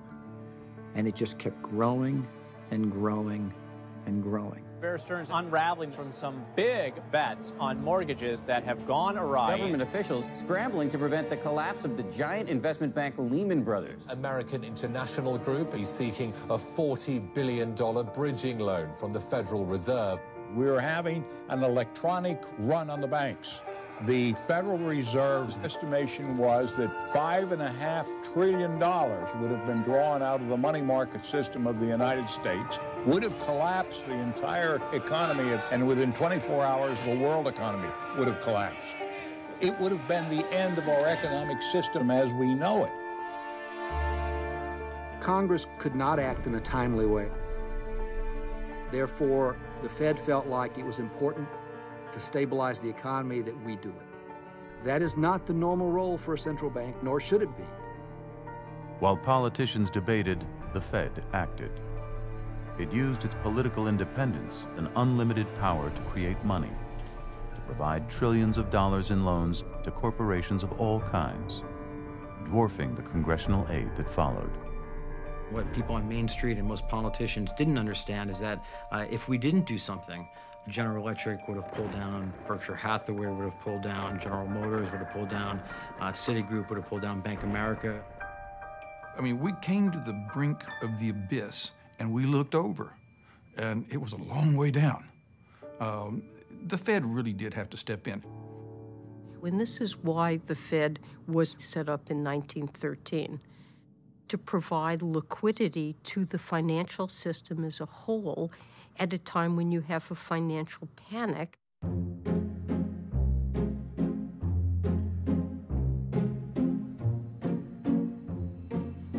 What do you know about the Federal Reserve? Not much. There is this perception that people have that the Fed is this kind of black box. Nobody quite understands it. Take care of currency? I don't know. Where something about money. They somehow regulate the stock market. I think we're mysterious to people. I think they're not sure what we do. Sounds like they're printing money. Nuh-uh. One myth that's out there is that what we're doing is printing money. We're not printing money. Is that tax money that the Fed is spending? It's not tax money. It's much more akin to printing money than it is to borrowing. You've been printing money. Well, effectively.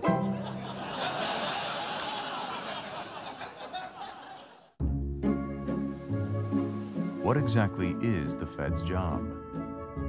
It does control the money supply, set interest rates, regulate banks, and is supposed to ensure the safety and soundness of the financial system. The Fed is supposed to be the guardian of financial stability, preventing chaos in markets. Now, usually it can do that. In the summer of 2008, it couldn't do that, and we did get chaos. But what caused the crisis in the first place? What brought the wealthiest nation in history to its knees? According to many economists and senior Fed officials, it was the Fed itself at the eye of the storm. I'm on record as saying that I thought the Fed kept interest rates too low for too long. That contributed to the bubble in housing prices. This was warned about at the time. This was textbook. When you take rates that low, you're going to have a boom, and a bust is likely to follow. The Fed failed to prevent the housing bubble, the predatory lending scandal, and utterly failed to prevent the financial crisis. So we failed to regulate the most important part of our financial system. And I don't think any of us who've ever worked at the Fed take any comfort from the fact that somebody screwed up. But I think it's important we recognize there were some big mistakes made. didn't the Federal Reserve System fail? I know my time has run out, but I really fundamentally disagree with your point of view. And I think there is a natural inclination that things are fixed, but things are not fixed. Everybody wants to go back and say, things are fine now. Look, we solved our problem. We're just asking for another crisis. This is an experiment. We've never done this before. We've never been here before. The Federal Reserve is really operating by the seat of their pants. Now, the other side of that is that these are smart people, hardworking people who are trying to do the best that they can. So I think we need to look very carefully at what the Fed did, and perhaps even more important than looking back and blaming people is the issue of what role should the central banks play going forward as we start thinking about this is a mess and we don't want to do this again.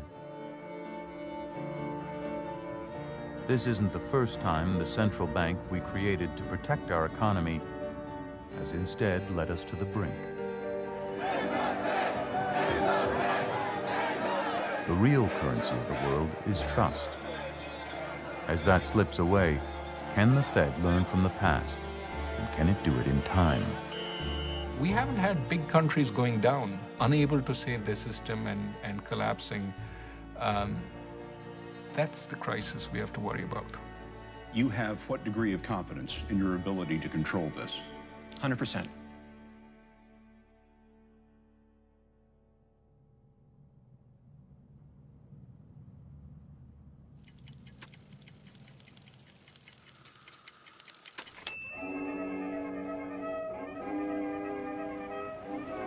Before the Federal Reserve System, we didn't have a government bank.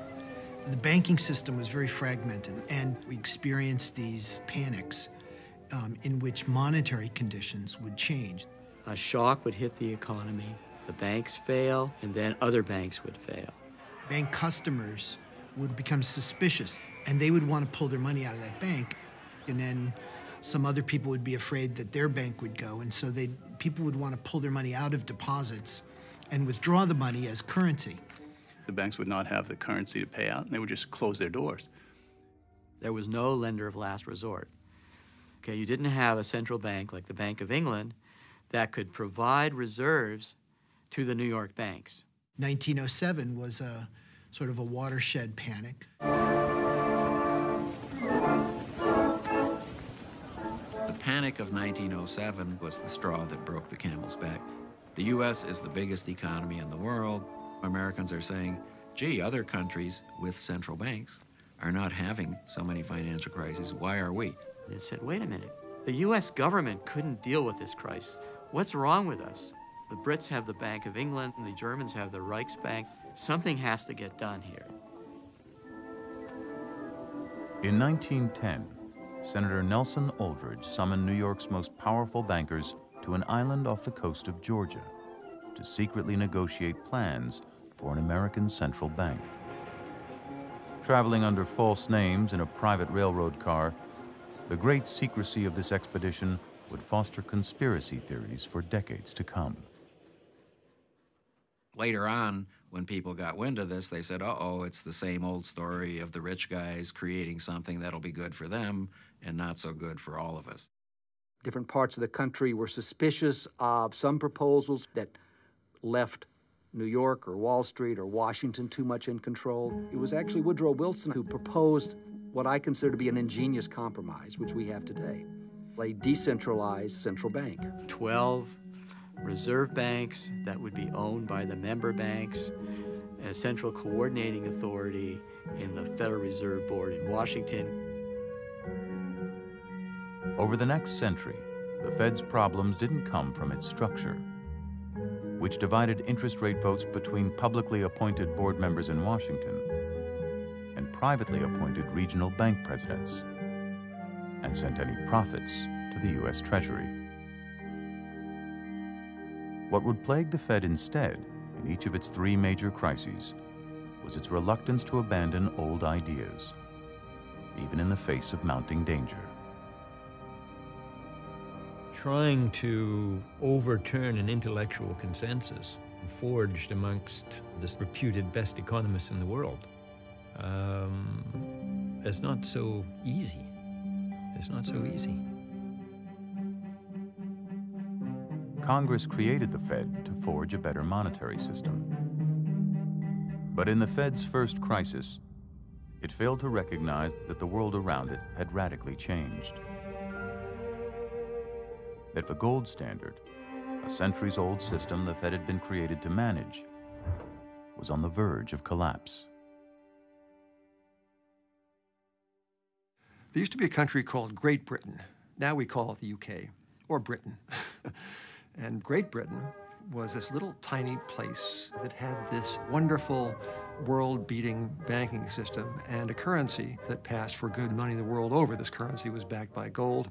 You could, not that many people felt they had to, walk into the Bank of England and exchange your banknotes for gold at a certain rate. So the gold standard, making your money tied to a precious metal, is a way of stabilizing its value and restricting the ability both of banks and the governments to create too much paper money. But that world came crashing apart in the summer of 1914 when World War I began. To print the money needed to finance the war, the great powers of Europe abandoned the gold standard.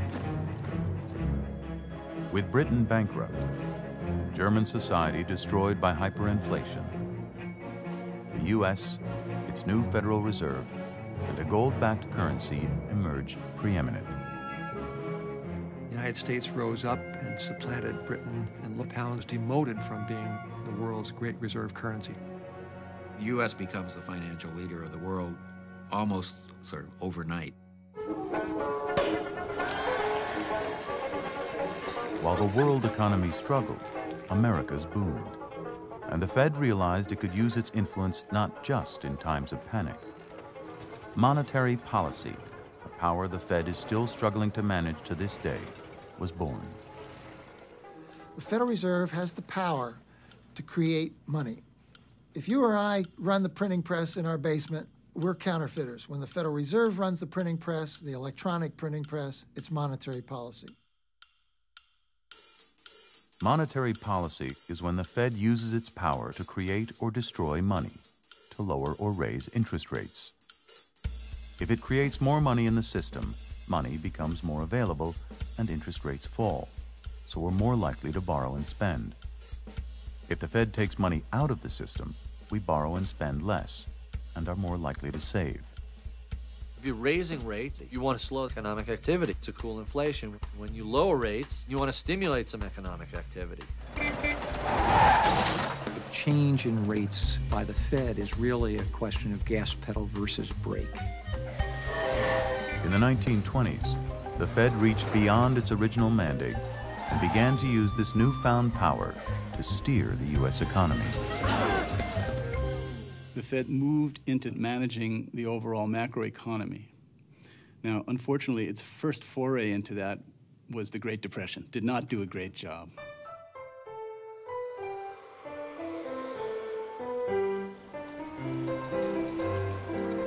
The Roaring '20s saw the first instance of a Fed-induced boom and bust.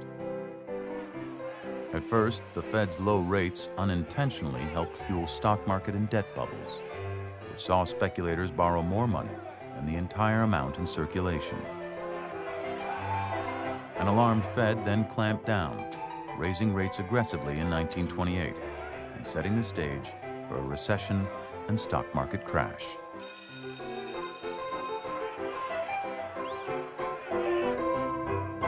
Right after the crash, the New York Fed did exactly the right thing. It provided liquidity to the New York money market. It prevented a banking panic. Now, the board in Washington wasn't too happy about this.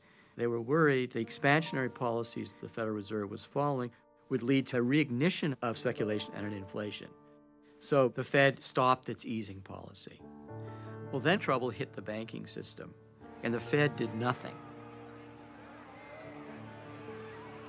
As banks began to fail, people withdrew deposits and stuck them under the mattress. Now banks didn't have money to make new loans, and the economy spiraled down. Because we were still on the gold standard, we had trouble figuring out what to do. We tried to protect our gold position, which required raising rates at exactly the wrong time. My grandfather, for example, went on vacation 2 weeks down to Kentucky, came back and their bank had been closed and they lost $3,000 worth of savings. And so instead of providing enough money to prevent prices from falling, the Fed allowed the money supply to collapse. And that's what turned what would have been a garden variety recession into the Depression.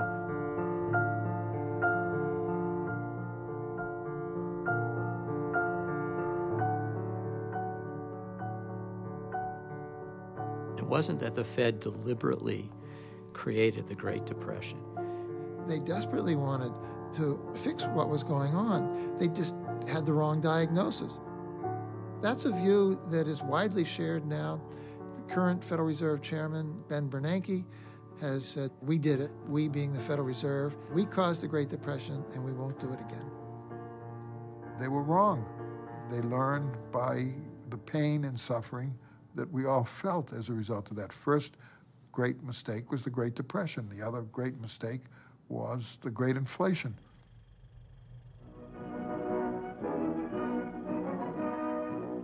At Bretton Woods, New Hampshire, delegates arrived for the opening of the United Nations Monetary and Financial Conference. 30 years after World War I tore apart the gold standard, a new system was finally created to replace it in 1944.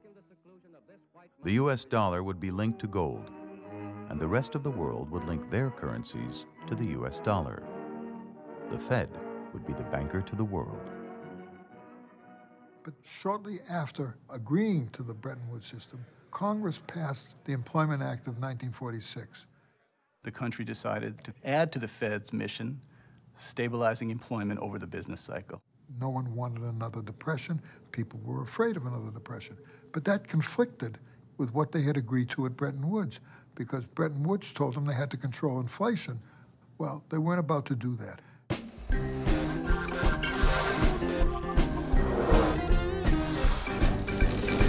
The best things in life are free, but you can give them to the birds or bees that need money. In the next great crisis, the problem wasn't too little money, but too much. Money, yeah, that's what I want. Fear of unemployment was the new ideology, which, like the gold standard, the Fed would abandon only after great social cost. The middle of the 1960s was a very nice period. There was no inflation, no unemployment, and a lot of self-congratulation in Washington, D.C. They finally had got it. Fiscal policy would be just so, monetary policy just so, and we would have the kingdom of heaven right here in the United States of America. This administration today, here and now, declares unconditional war on poverty in America. In 1965, President Lyndon Johnson announced a sweeping vision to transform the country into what he called the Great Society. However, beneath the surface of things, there was trouble. Johnson's Great Society programs and his massive escalation of the war in Vietnam drastically increased government spending and caused prices in the U.S. to shoot higher. The war in Vietnam was, like all wars, the cause of a governmentally orchestrated inflation. To protect the value of the dollar, Fed Chairman Bill Martin needed to raise interest rates, as he had done since 1951. But Lyndon Johnson was a different kind of president. Johnson said, no, we don't want interest rates to rise. We don't want to derail the Great Society. We don't want to create a recession. We've got a war to fight. And the Fed caved in. He knew that he shouldn't be doing that, but he believed it wasn't his responsibility to tell the Congress they couldn't run deficit. I've talked for a long time about the independence of the Federal Reserve. That's independence within the government, not independence of the government. So if there was a big private investment boom, he could raise interest rates to stop it. But if there was a big public expenditure boom, that was not his responsibility to stop. That was the Congress. The results were disastrous. Vietnam, and then Johnson's Great Society programs on top of that. Was too much demand for the economy, created this immense inflation. At Bretton Woods, the U.S. had promised to be the world's reserve currency, backed by gold. But the Fed had created far more dollars than it could ever redeem in gold. And now the U.S. could no longer keep that promise. And by 1971, it was clear the dollar could no longer be exchanged into gold. Finally, President Nixon, in front of a television camera, bumping, I think, Gunsmoke off the air. Maybe it was Bonanza. Bonanza will be shown after a special report from NBC News. I have directed the Secretary of the Treasury to suspend temporarily the convertibility of the dollar into gold or other reserve assets. And that began the modern age of inflation. For the first time in history, the dollar was just a piece of paper, backed only by faith in the Federal Reserve and its policies. Now, what does this mean for you? Your dollar will be worth just as much tomorrow as it is today. That promise was only as good as the Fed actions behind it. But bowing to pressure from Nixon and clinging to flawed economic theories, the Fed refused to raise rates. Over the next decade, the cost of living more than doubled, as the dollar lost more than half its value. They would tell each other, we're not going to let the inflation get out of hand this time.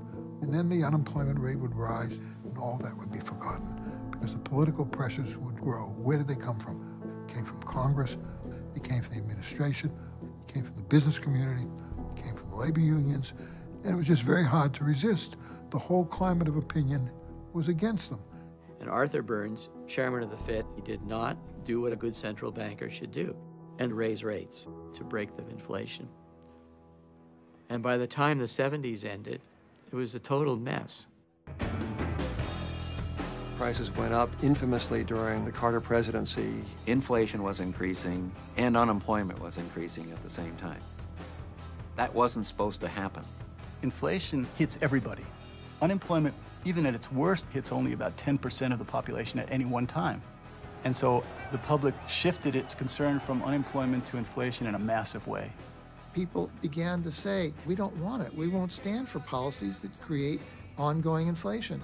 I really hate it because you pay so much for so little. Good evening. Prices in the United States during the first 3 months of 1979 went up at an annual rate of 13%. The question is, how long will this go on? Inflation running out of control. The answer, probably for years. President Carter found himself on the defensive because inflation was becoming very unpopular. Inflation is our friend. And that's when Carter appointed Paul Volcker. When I was appointed by Jimmy Carter, he was kind of up against it. It was a very difficult period. I told him we were going to have to adopt tighter policies, and I felt very strongly about the independence of the Federal Reserve, and that's the way I thought we should act. Burns said in a speech after he left the office, we knew, meaning we central bankers, that we had to reduce money growth back in 1964 or we were going to have inflation. And he lists all the reasons why he couldn't do it. It was that meeting that Paul Volcker left to do what Burns said couldn't be done. People don't like to raise interest rates. It's not very popular. And there was some resistance and fear of creating a recession and so forth. It was a close thing for Volcker even to pull it off internally. He had a substantial battle within the Federal Reserve. Volcker had tried to get the Fed governors to nudge interest rates upward, without success. So he tried a different tack, persuading them to focus on controlling the money supply. It was a sleight of hand, because the two are essentially the same. But it was a politically palatable tactic, and it worked. And when he slowed the money growth rate, predictably, the interest rate went way up. Neither he nor I nor anyone else had any idea of how high the interest rate was going to be. 8% to 9% to 10%. 15%, 18, 19, 20%. 21%. Really the highest levels in American history. He told me, I never thought we'd have to go to 20%. But he did. That took courage. Paul Volcker was villainized for his inflation suppression. It was a very tough period. And there's a lot of opposition, and no doubt about it. And then somebody got the idea of sending in all these sawed-up 2x4s. Builders would throw 2x4s on the steps of the Fed to protest Volcker's policies. There's a lot of criticism, but people forget there was a lot of support, too. People wanted some leadership to get something done. Now, the Fed was aware that it would almost certainly produce a recession. And Volcker says, I'm going to stick with my policy, even though the recession that begins in 1981 was the longest recession in post-war history. In that period of a couple of years, the world's view, the political view of the role of the Federal Reserve and its importance in the country changed dramatically.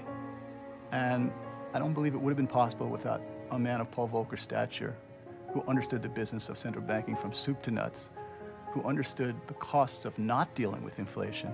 Had those decisions been left to politicians, it's inconceivable that they would have, quote, voted for such a deep recession to bring the inflation rate down. That's sort of a generic flaw of political systems. Ask members of Congress to vote for things that cause short-term pain for long-term benefits, and it's pretty hard. It's pretty hard to get the votes. It's nice that we have leaders who step up and do the right thing now and then, take a long-term view. We could use more. Paul Volcker has advised me of his decision not to accept a third term as a member and chairman of the Federal Reserve Board. With inflation tamed, Volcker was expendable. President Reagan would not reappoint him to a third term. But Volcker had restored faith in the dollar and in our central bank. And he'd laid the foundation for an era of unprecedented prosperity. It would be up to the next chairman to keep it alive. And for many years, it looked like he had.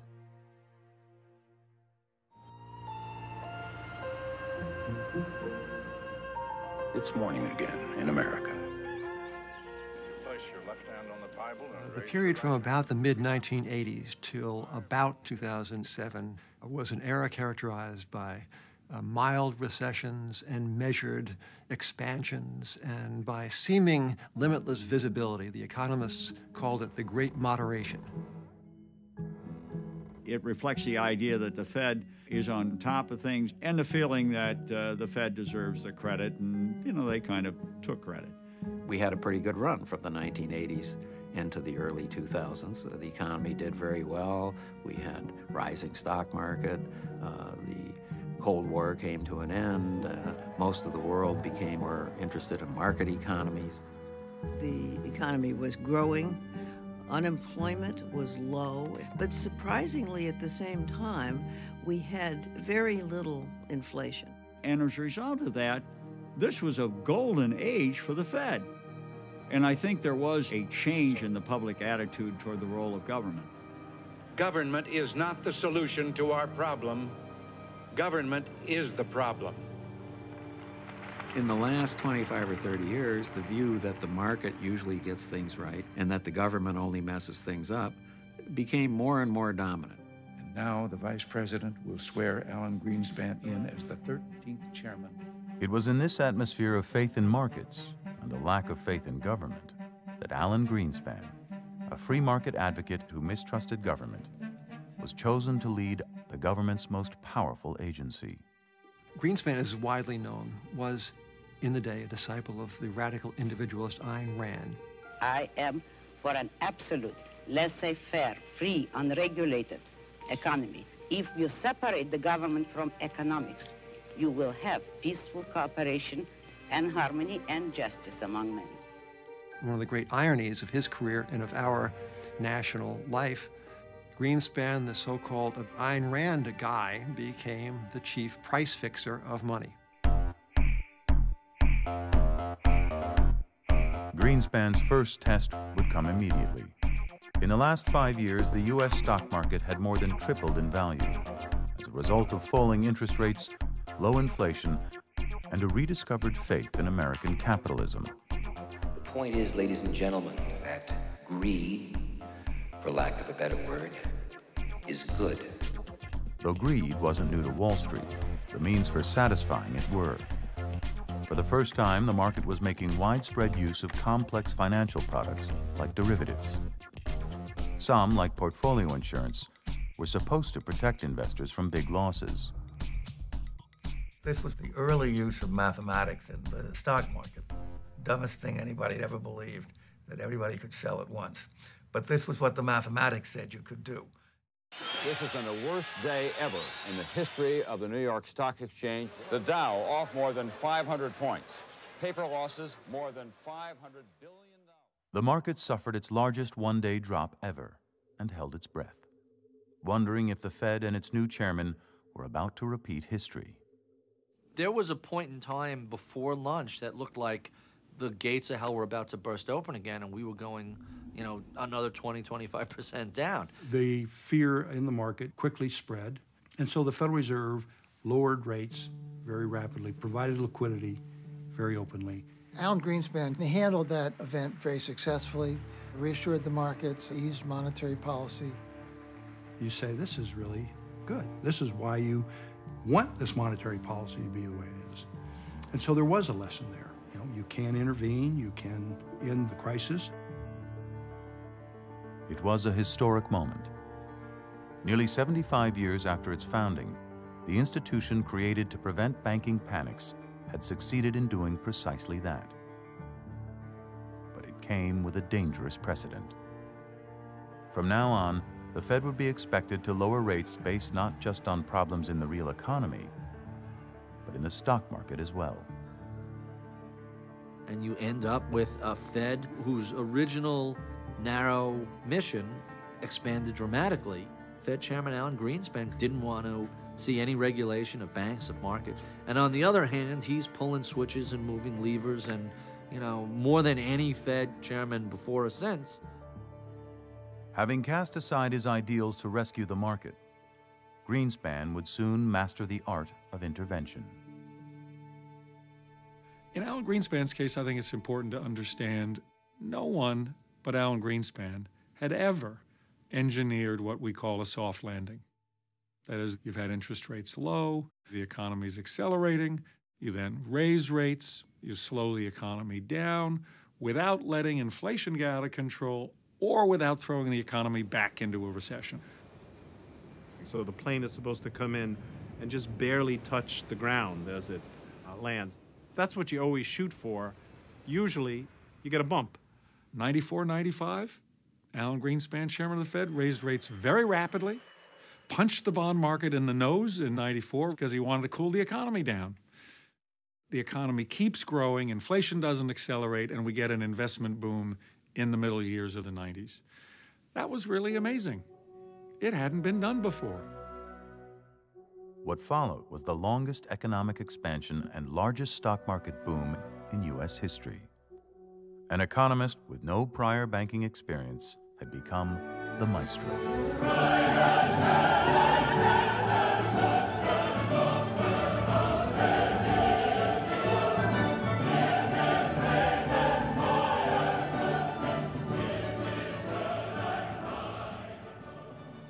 Well, I was on the Fed from around the middle of 1994 until 1996. I was vice chairman. Now, that's not as high a job as it sounds when Alan Greenspan is the chairman. It's not quite right to call him dictatorial. That was never his demeanor, but he ran the show. We all know that when Chairman Greenspan talks, the world listens. So by the time all those things had happened, Alan Greenspan was about as close to God as one can come and still be on this earth. First of all, nobody should ever be deified because none of us is God. That did happen to Greenspan. And one corollary of deification is people think you know, and people think you'll always get it right.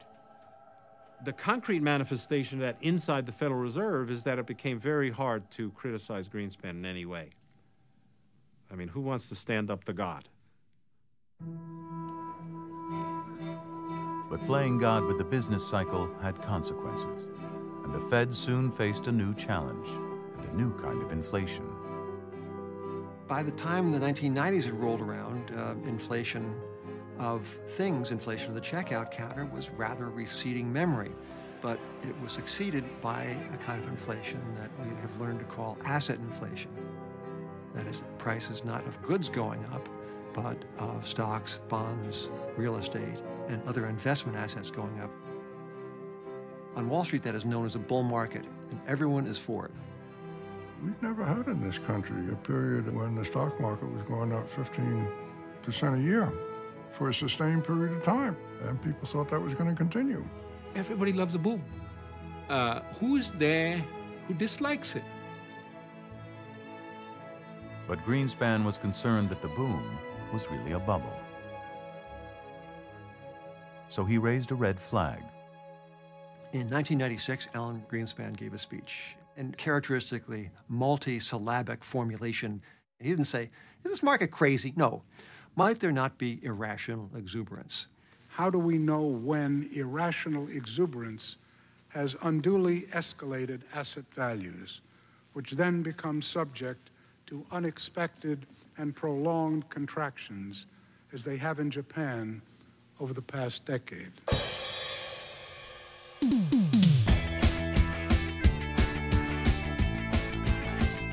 Japan was a cautionary tale of what can happen when stock market and real estate bubbles explode in a frenzy of speculation, as they did in Tokyo in the 1980s. Creating a bubble and having it break is utterly dangerous. In fact, there has never been a Great Depression, a very severe recession that was not preceded by an asset bubble in the entire 20th century.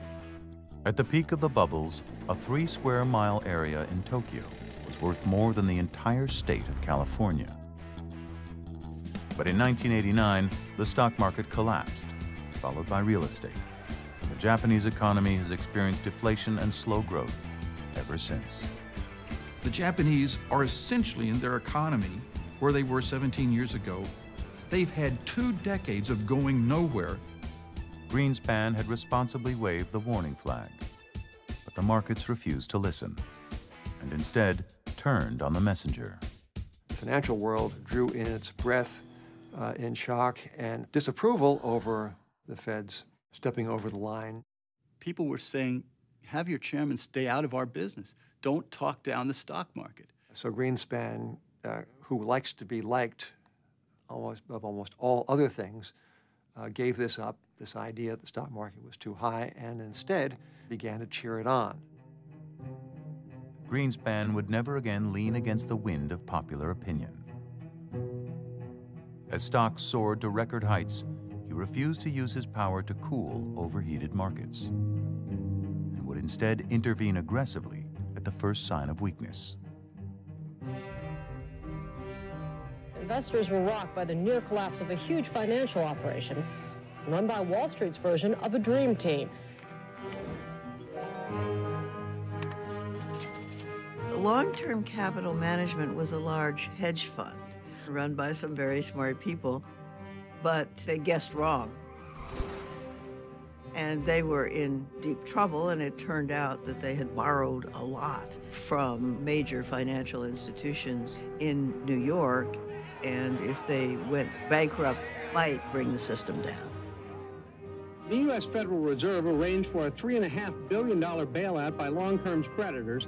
Without that help, the company might have... In what was to become an all-too-familiar pattern, an institution considered too big to fail had been protected from the market.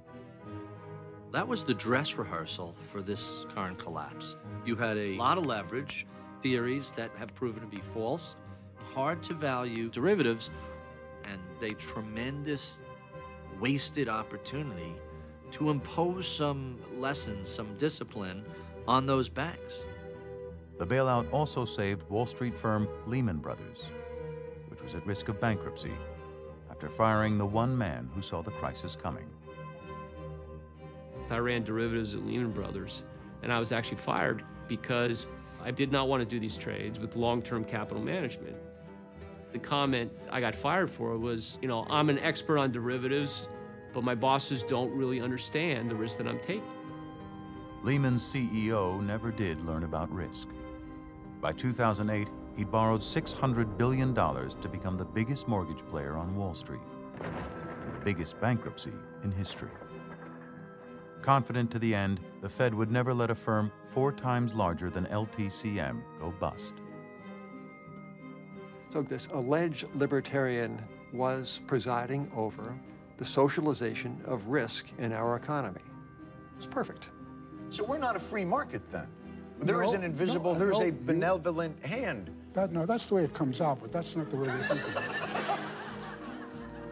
6 days after rescuing long-term capital, in the middle of the largest stock bubble in U.S. history, the Fed backed the bailout with an interest rate cut.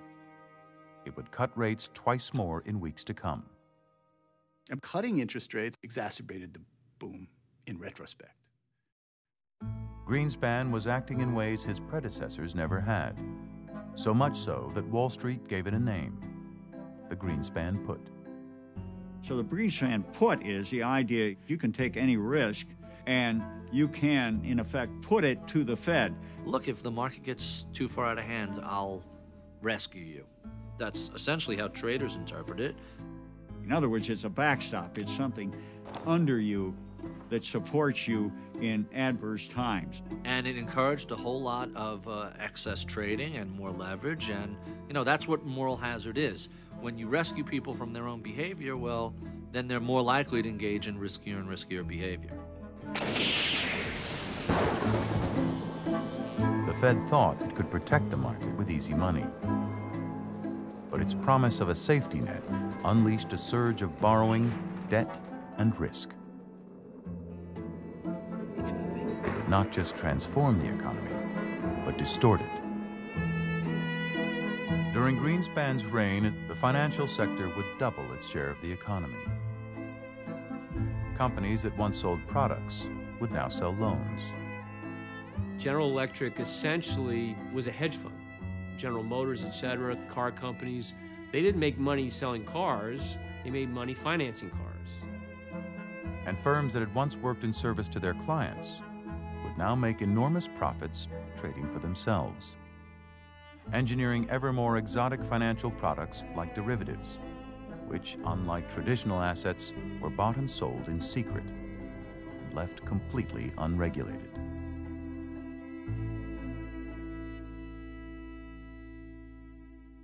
Financial derivatives have grown at a phenomenal pace.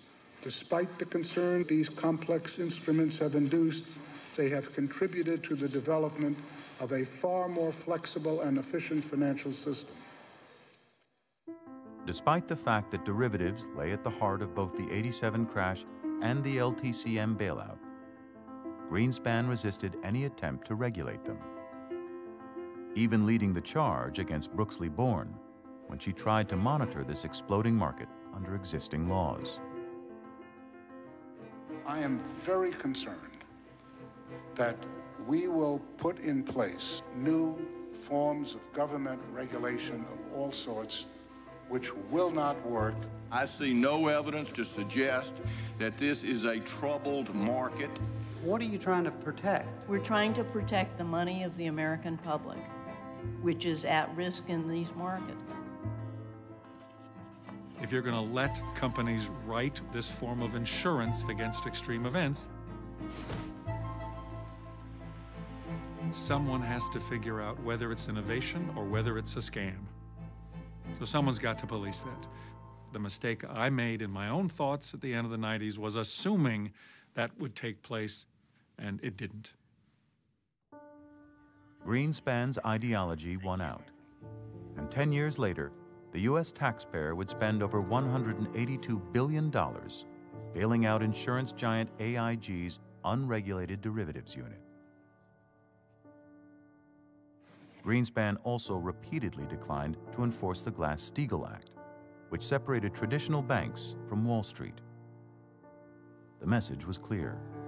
The nation's most powerful banking regulator considered regulation itself obsolete. Coming out of the 1970s, under Paul Volcker's leadership, the strength of the banking system was very high up on the agenda. But there was then a generation of monetary economists who were taking the banking system for granted.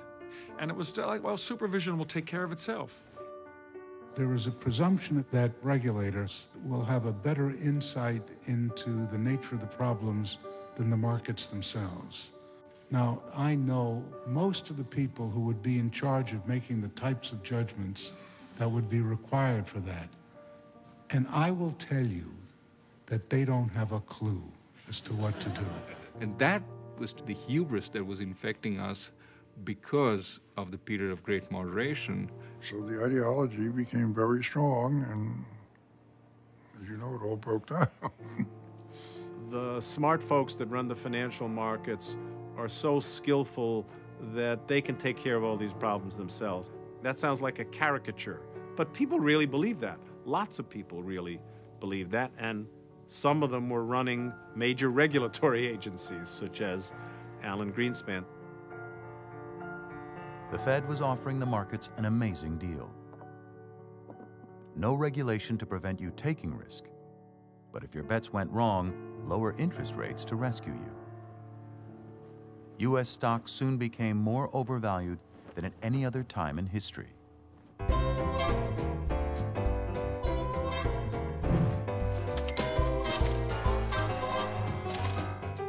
Stocks got to just astronomical levels. People were forming new companies without any business plans, and investors were giving them money and say, build your website, build your reputation, we don't care, the faster you spend it, the better. I mean, it was absolutely ridiculous. We were worried about that at the Fed, and we talked about it a lot. Should we raise interest rates in an attempt to prick the bubble before it got too bad, or not? And we decided not. Bubbles generally are perceptible only after the fact. To spot a bubble in advance requires a judgment that hundreds of thousands of informed investors have it all wrong. Greenspan said, "Who am I to interfere with thousands of investors?" In other words, the market's efficient, despite the fact that I'm manipulating it. So he let it go. It was only the June meeting from 1999 where everybody looked around at each other and said, this is unsustainable. There was a unanimous agreement this was not going to end well. And then people said, well, I guess what we should do is just move interest rates up gently and wait for the bubble to burst. This is something I think the general public doesn't really realize. When times are good and equity prices are moving up, people want to believe prices, whether they're in housing or equity, when they're on their way up, they're on their way up because the general public has a feeling of buoyancy, of optimism. Some might say delusion. 4, 3, 2, 1, happy 2000! At the millennium, people still believed that we had entered a new era of prosperity, and that we had indeed created a new kind of economy. Like those monetary experts of the 60s, we thought we'd found the perfect formula. And we were supremely confident that Alan Greenspan, as he had done in '87 and '98, could easily save us again.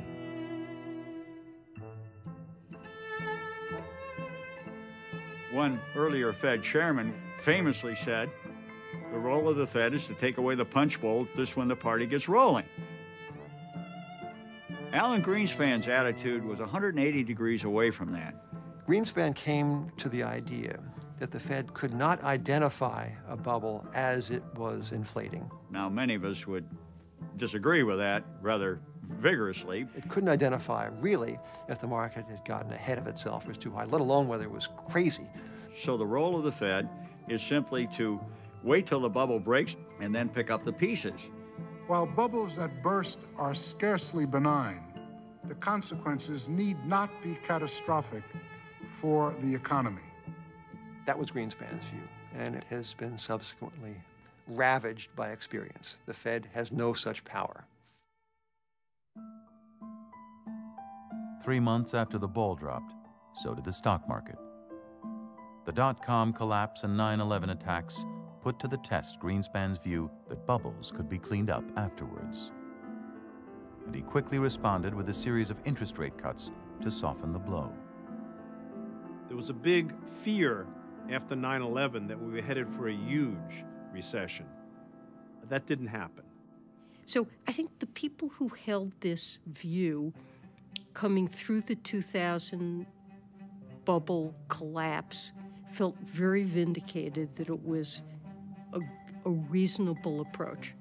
If this is the bust, the boom was sure as hell worth it. You agree with that, right?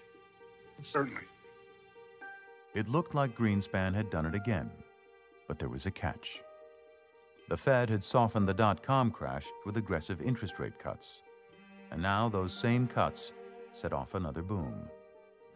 The Federal Reserve created so much money that it had to go somewhere. We actually found that it was kind of interesting and stimulating to put it into houses. Lower rates mean lower mortgage payments. The cost of money was less. So the next guy who came along could afford to pay you more, which created an unsustainable bubble in housing. In today's struggling economy, many Americans have taken refuge by investing in the real estate market. The Fed says the housing market is solid, but others say there's reason for caution. The ongoing strength in the housing market has raised concerns about the possible emergence of a bubble in home prices. However, the analogy often made to the building and bursting of a stock price bubble is imperfect. The national housing market is scarcely tender for speculative conflagration. Housing doesn't easily bubble. Homeowners are not looking to speculate anywhere near the degree of stock investors. So you have to try. And the Fed did precisely that. The extraction of equity from homes has been a significant support to consumer spending. Were it not for this phenomenon, economic activity would have been notably weaker. So we ended up encouraging a housing boom. We, being the Federal Reserve, ended up encouraging a housing boom. I will continue to defend those decisions because we had no employment growth after the bottom of the recession. The Fed got it into its head that we were on the precipice of deflation, a state in which prices generally fall. Even though house prices were soaring, globalization and new technology were keeping goods prices low. But what was great news for shoppers set off alarms at the Fed, where still falling stock prices conjured fears of a Japan-style collapse. The NASDAQ was down almost 80%. And we had Fed Chairman Alan Greenspan come along and say, I don't want to be the guy that goes out with a period of weak growth. It will be my legacy. Although that's the normal business cycle, that's what's supposed to happen. So instead of suffering the hangover, he went for the hair of the dog that bit us. Chairman Greenspan, who's an old friend, invited me down to talk to him about deflation. But I told him that I thought the chance of deflation was very small. I can tell you that I left the meeting knowing that I had not made a sale. And by 2002, quite serious people, including Ben Bernanke, who subsequently became chairman of the Federal Reserve, were talking about the dangers of deflation, why we didn't want to wind up like Japan, and what we might have to do to avoid that. Ben Bernanke, the professor who had just been hired by the Fed, said, we're not going to let prices fall. We are going to create enough dollar bills to lift the prices of everything by a little. So because of this fear of deflation, we didn't have a deflation. The Fed continued to follow an expansionary policy. And the Fed proceeded to press down this rate of interest it controls, the so-called federal funds rate, all the way down to 1%. You could scarcely see it was so tiny. I really think that was looking at the wrong thing, but all of that led to, as you know, a big boom and a big bust.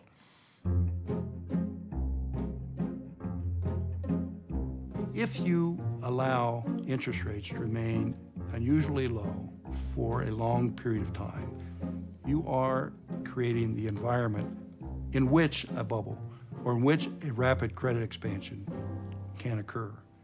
Deep down, monetary policy screws around with our heads, and it influences the amount of risk you and I are prepared to take. If we think interest rates are going to be low for a long time, we're comfortable borrowing money. If we think interest rates are going to be very high for a long time, that induces us to feel like leaving that money in the bank. We're going to lower interest rates to find speculators who said, well, let me take a shot at building condos. At a higher rate, they may not take that chance. And part of that was intentional on the part of the Fed to get us all to take more risk than we would otherwise take. I love that house, plus the schools. The kids are 3 and 1. They're gonna grow up. What? This listing is special, John. You guys can do this. We can do this. Okay. Are you kidding me? And as the housing bubble built up, cheap credit sort of sustained it. The fuel for the subprime mortgage crisis was the accommodative monetary policy by the Fed. The Federal Reserve stands prepared to maintain a highly accommodative stance of policy for as long as needed to promote satisfactory economic performance. Greenspan had been hitting home runs for so long that he thought he couldn't fail. Determined to get growth at any cost, his plan was to swap one boom for another and juice the economy with low interest rates. But far from solving the problem, he would trap the Fed in a vicious cycle from which it has still not escaped. We took rates down really low. They hadn't been that low for 46 years, and they never stayed that low that long. By lowering the price of money, the Fed was raising the prices of things bought with borrowed money. We favored real estate, for example, because we didn't want to see people out of jobs. Well-intentioned, but the consequences are we created the incentives to borrow. And we brought households to debt levels that no one would have imagined 20 years ago, not just 50 years ago. And when you looked at it that way, you would say, uh-oh. But Greenspan was theory-bound. His theory said you didn't get nationwide recessions in housing. The Fed thought its policies were safe, provided inflation remained low. But had it been measuring inflation the way it did during the Volcker years, inflation would have been far higher. Not only were exploding house prices excluded from the Fed's new calculation, but rising food and gas costs as well. So the Fed kept filling up the punch bowl. And as opposed to going into inflation of goods prices, it went into an inflation of asset prices. That's inflation in the same way, but it's not called inflation. So if the stock market goes up and doubles, we don't say, oh my God, there's been inflation. Or if housing prices double, we don't say, oh my God, there's been this enormous inflation. We say, oh, how much richer we are. But the problem is, we're not richer. It's simply an illusion of richness. President Bush signed a housing bill, which was part of his ownership society, and he said how good it was that people had houses. New home construction, the highest in almost 20 years. Home ownership rates, the highest ever. But they didn't have any investment in the house. They didn't have any equity in the house. So what did they own? They didn't own anything. They owned a mortgage, which if things got bad, they could default, and they did. Now, there are a lot of people who want to criticize the American household for being dumb. Americans borrowed too much, in part because they did not understand how to save prudently, how to borrow responsibly, and they did not understand fully that pension values and house prices will not always rise. I think that's mistaken. I think I would never short the intelligence of the American consumer. Sort of the collective wisdom, I think, is usually pretty good. We gave them really low interest rates in 2003, 2004. Guess what? They borrowed a lot of money. So it looked like the Fed had done a great job, and they were kind of patting themselves on the back. Our strategy of addressing the bubble's consequences, rather than the bubble itself, has been successful. It was not a good year for optimistic predictions. Greenspan had kept rates so low for so long that he turned an overheated housing market into the greatest credit bubble in history. It would alter the course of the American economy for decades to come. You know, the way a healthy economy grows is people earn money and they go out and spend it. The way an unhealthy economy grows is people borrow money and they go out and spend it. The U.S. in 03, 04, 05, 06 was phantom recovery. It was all borrowed money. So instead of building factories that produce income, we wind up building condos that really don't produce anything. And then we build too many condos. So this great moderation has only been keeping the economy going, keeping the economy going, keeping the economy going, at the same time as making it less and less productive, until there was not enough income supporting that debt. And it implodes on itself.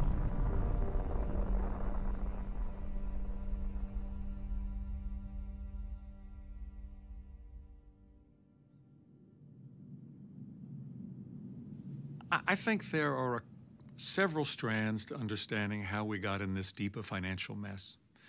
And I like to be clear, I'm not a subscriber to what I call the great coincidence theory. That every individual facet of our financial system seems to have fallen apart at the same time as part of a great coincidence. The accounting was all wrong. The bonuses were all wrong. The capital was all wrong. The risk management was all wrong. The regulation was all wrong. Each and every one of these things was all wrong. I think when a boiler explodes, that's a little like blaming each individual rivet. No, something fundamental connected all of these things. Monetary policy was just way too easy. And the concepts underpinning financial regulation were flawed. And I believe markets and capitalism have been unfairly criticized because it's been bastardized by the government and the Federal Reserve skewing things so that we have these massive imbalances. The Fed's low rates helped spur a doubling of mortgage debt, turning the American dream into a tragedy for millions of families. But the real borrowing spree didn't happen on Main Street.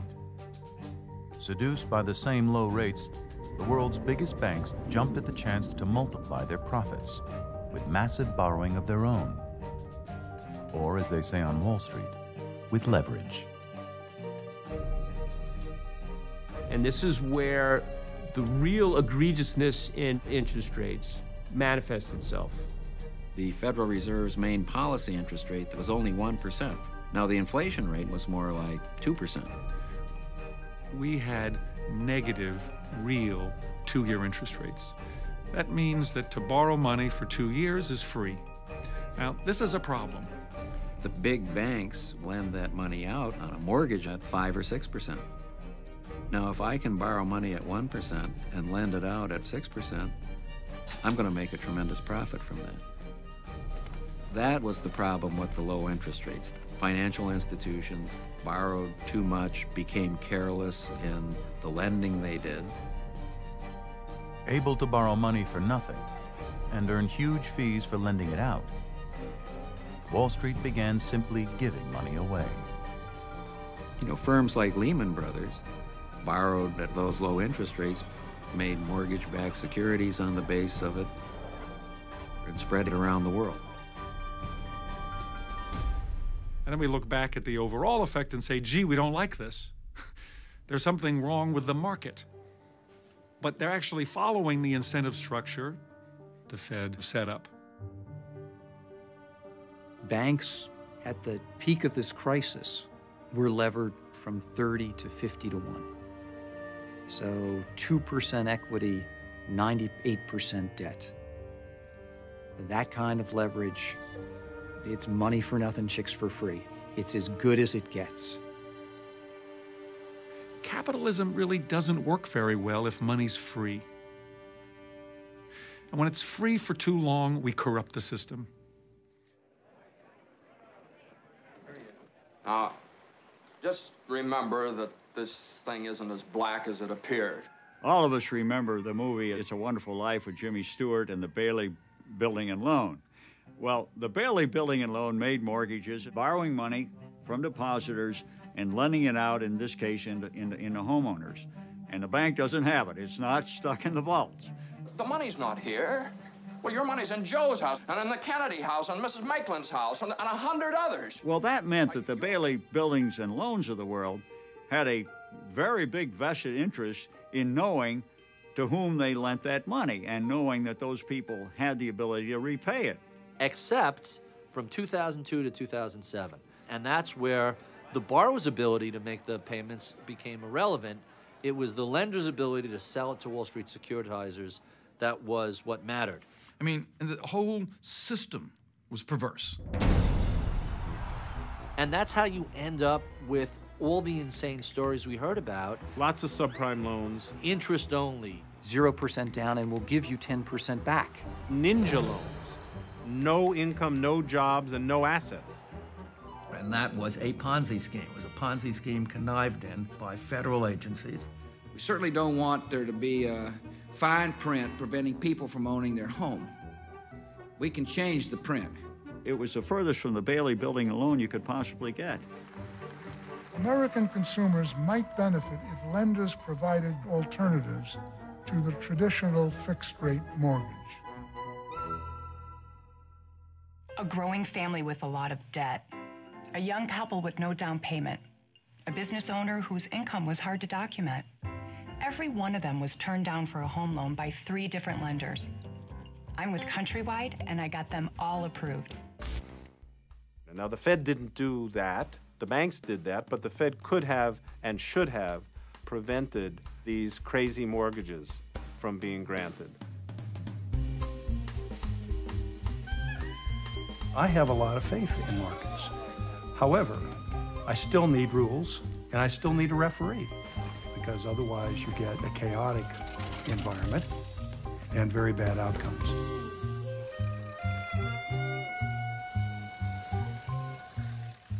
The Fed could have cut off his speculation quite easily, but the atmosphere in Washington then was quite the opposite. We have an excessive concern about home ownership and its role in the economy. This is not the dot-com situation. Homes that are occupied may see an ebb and flow in the price, but you're not going to see the collapse that you see when people talk about a bubble.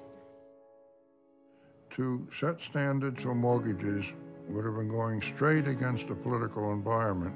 The Federal Reserve would have been pretty brave. They should have, in retrospect. Despite being the only agency charged with protecting the financial system, the Fed remained on the sidelines, later claiming it lacked the authority to regulate Wall Street's mortgage machine. But in 1994, Congress had passed the Homeowner Ownership and Equity Protection Act, which gave the Fed, and the Fed alone, specific power to prevent unfair and deceptive mortgage lending. The Fed had unique authority to regulate all mortgage lenders. It finally used it in 2008. They could have stopped the subprime unit of Lehman. You had the authority to prevent irresponsible lending practices that led to the subprime mortgage crisis. You were advised to do so by many others, and now our whole economy is paying its price. They could not believe that it was a nationwide problem. Okay, they just didn't get it. Nobody in the entire Federal Reserve System, only one guy, Gramlich, was the only one, and they didn't listen to him. My late colleague, Edward Gramlich, known as Ned, was very worried about the subprime crisis. And he did want the Federal Reserve to police lax lending standards. But Alan Greenspan did not push forward with what Ned was recommending.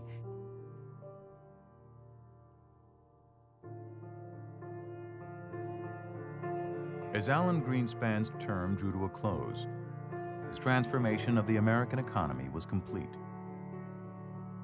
A financial sector of outsized proportions, housing bloated by borrowing, a dismantled regulatory system, and a collective delusion that all was well. And, you know, there's tragedy in what's happened now, but I think the boom that our economy had and the millions of people who got jobs who wouldn't otherwise have them in the 90s is something we owe to Alan Greenspan too. Where do you think you made a mistake then? I made a mistake in presuming that the self-interest of banks and others was such as that they were best capable of protecting their own firms. They just assumed that this is what the private market was doing, and the people in the private market knew what they were doing. That still leaves open the question, which I think historians are going to be looking at for a very long time. Suppose Greenspan and the Fed had this belief. Why did not the events as they were transpiring shake that belief?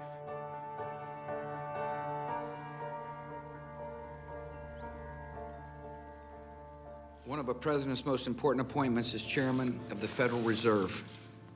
My first priority will be to maintain continuity with the policies and policy strategies established during the Greenspan years.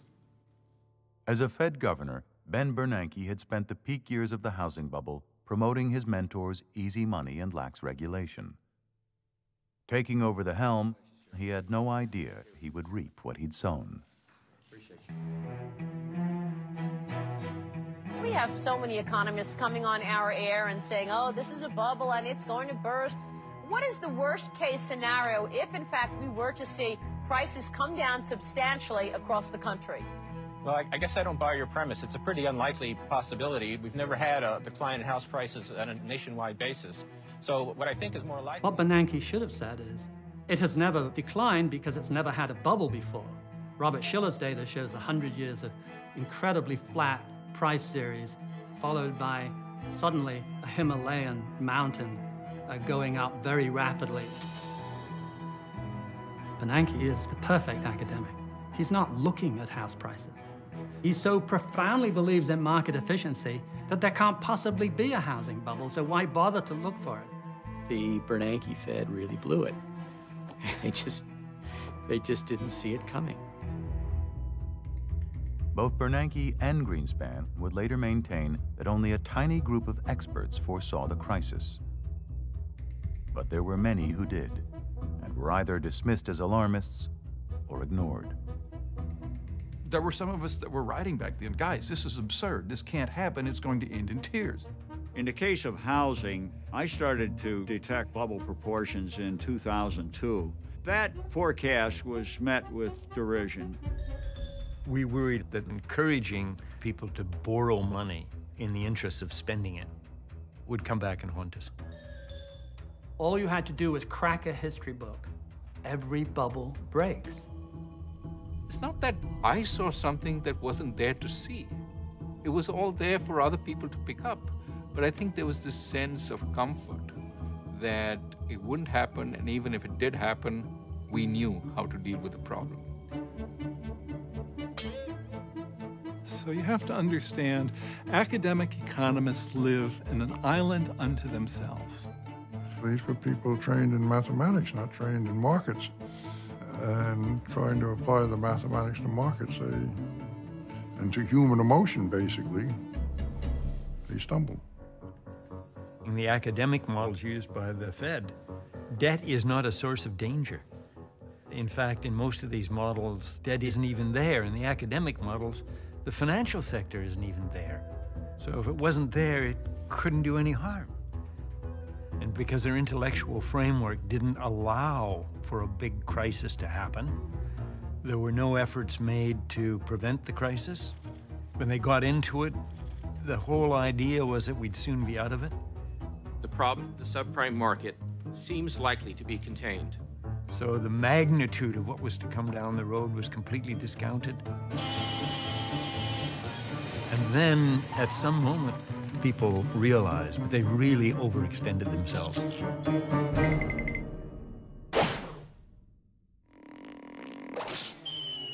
So that what looks like the Great Moderation has within it the seeds of its own end. Stocks crushed today. Financials hit really hard. Bank of America down 40%. One of the worst days ever on This Wall is a Street. market driven by fear.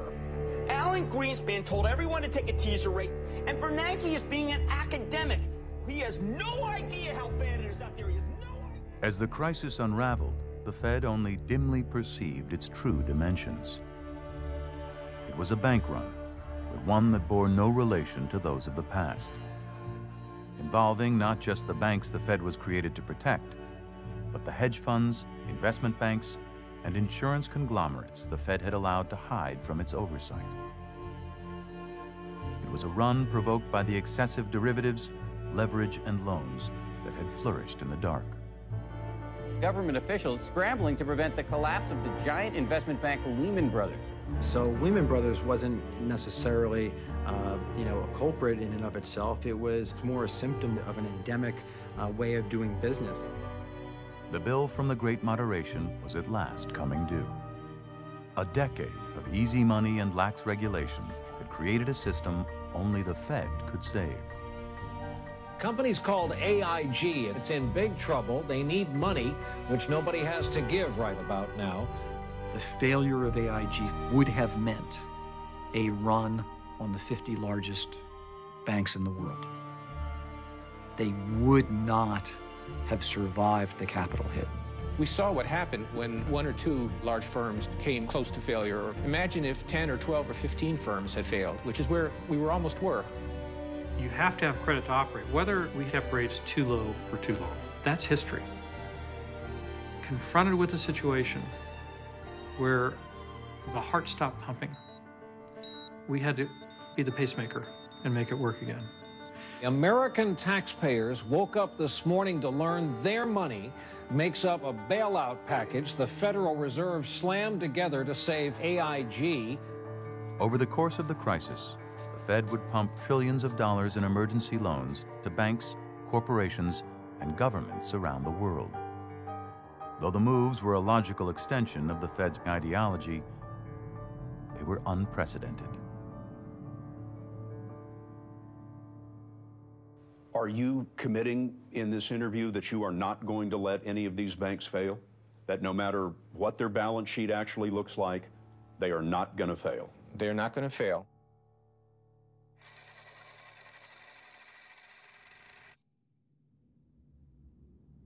Bernanke single-handedly stopped the run. But when his bailout failed to jumpstart recovery, the Fed upped the ante. With interest rates already at zero, the Fed's only way to juice the economy was to print more money, with a technique called quantitative easing, or QE. Beginning in 2009, the Fed purchased over $1.3 trillion of mortgages and debt from failed lenders Fannie Mae and Freddie Mac. It was a temporary nationalization of the mortgage market. What followed was the single biggest stock rally since 1932. And when markets faltered in 2010, the Fed announced a second round, QE2. If the Greenspan put had been whispered, the Bernanke put was now loud and clear. Hedge fund heavyweight David Tepper raked in a record $7.5 billion by investing in financials. How did you do it in 2009? What did you see? It was easy. The government told you what they were going to do. So QE2 They said is they want to mark it up. Okay, so what am I? I'm going to say, no, Fed, I disagree with you. So what I got is I got 2 different situations. One, that the economy gets better by itself. The other situation is the Fed comes in with money. You know, up to the point the Fed comes in with money, the stock market can go down a little bit, but not that much because I got a put. You got to love a put, especially when the government's issuing it. Bernanke had saved the system, or had he? It was still riddled with the same bad loans and institutions too big to fail, only now spared from the free market's law of survival of the fittest. Bear Stearns was supposed to go belly up. That's what happens. That's the market correcting their excesses. And the same thing with AIG and Citigroup, and go down the list of everybody that's been bailed out. We just threw enough cash at it that we papered over the structural flaws. We're at a point now where the consumer is in no position to keep borrowing. Banks are in no position to lend. The banking system is still, in my opinion, insolvent. It's still broken. Ben Bernanke has led the Fed through one of the worst financial crises that this nation and the world has ever faced. The Great Moderation began as an homage to the free market. But today, it could not be further from that ideal. The two chairmen, appointed by both Republican and Democratic presidents, created an economy more centrally planned than ever in our history. One entirely dependent on ever cheaper credit from our central bank. From 20% to zero, drops in interest rates bailed out investors in any number of transactions. Every time the response is more debt fueling growth.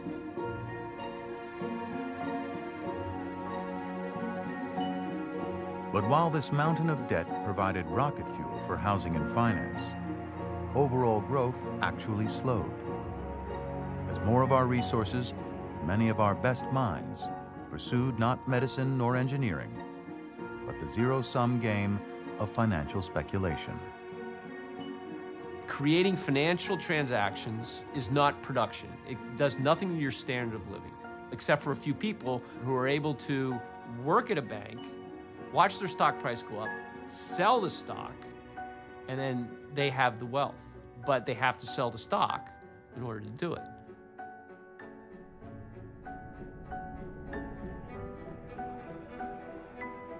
So understand what happens when stock prices go up. The same with housing. It doesn't make us better off. It helps those people who own stock, and it hurts people who don't own stock. You know, tremendous wealth was created in financial markets, which didn't seem to be paralleled by any great improvement in the economy and in the incomes of other people. And so what we see as this increase in wealth is actually just a redistribution to those who own wealth, away from those who don't. So you have an illusion of wealth. Certain people at the Fed bought into that. I've always believed we underestimate the impact of stock prices on economic activity.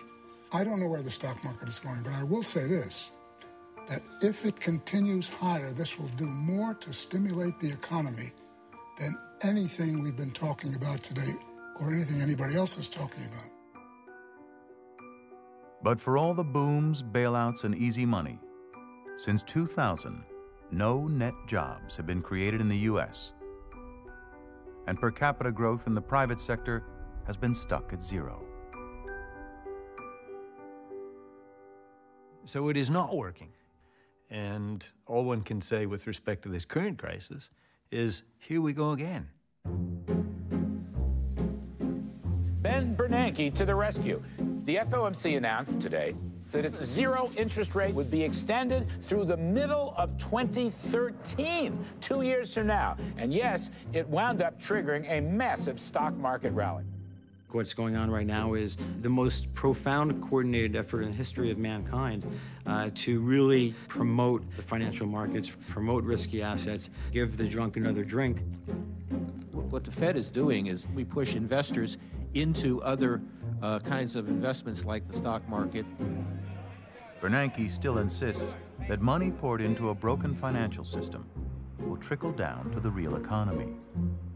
And I care about Wall Street for one reason and one reason only, because what happens on Wall Street matters to Main Street. But can a problem created by money for nothing really be solved by ever more of the same? The major banks are racking up profits, and yet lending to small businesses actually declined in the third quarter. Our problem is that we have a very distorted economy. High-income individuals just had $800 billion added to their 401ks and are carrying what consumption there is. Bernanke has been wrong before. In 2002, he promised that cheap money would help us avoid a deflation like Japan's. Instead, it gave us a mountain of new debt and an economy trapped by 0% rates, just like Japan's. And while the chairmans bragged about rising stock prices, S&P 500 is up about 20% plus, and the Russell 2000, which is about small cap stocks, is up 30% plus. he's been less eager to discuss the food and gas prices that rose with them. Inflation falls disproportionately on the poor. You know, the cost of heating your home goes up, and you don't have the money, you're in real trouble. Or the trillions of dollars his 0% rates are taking from the pockets of savers. Somebody's paying the price for low interest rates. It's you and me who have money market accounts which are earning 0.27%. Which, by the way, punishes the elderly and people on a fixed salary. I mean, I worked to save that money. And now, in one swoop, the Fed decides I get nothing for that money in order to bail out the banks. That, to me, is outrageous.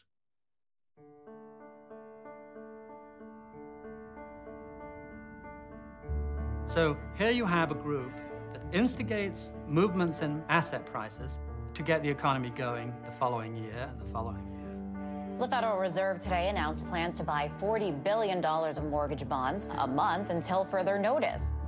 These policies bring interest rates down. It affects stock prices. It affects home prices. If people feel better because their 401k looks better and their house is worth more, they're more willing to go out and spend. They don't try and stop that or moderate it in any way. So they have a bigger collapse the next time and a bigger one the time after. To see that and then see it all crash and to learn nothing. Quantitative easing is the last desperate gambit on this game of stimulating asset prices. You have what degree of confidence in your ability to control this? 100%. There ought to be a greater degree of humility on the part of those who are operating or pretending to operate complex systems. You know, rates can only go to zero. And at that point, free money doesn't enable asset values to keep growing. And the only tool they have left at their disposal now really is psychology. People's belief that the Fed can solve problems. But mechanically, they can't at this point.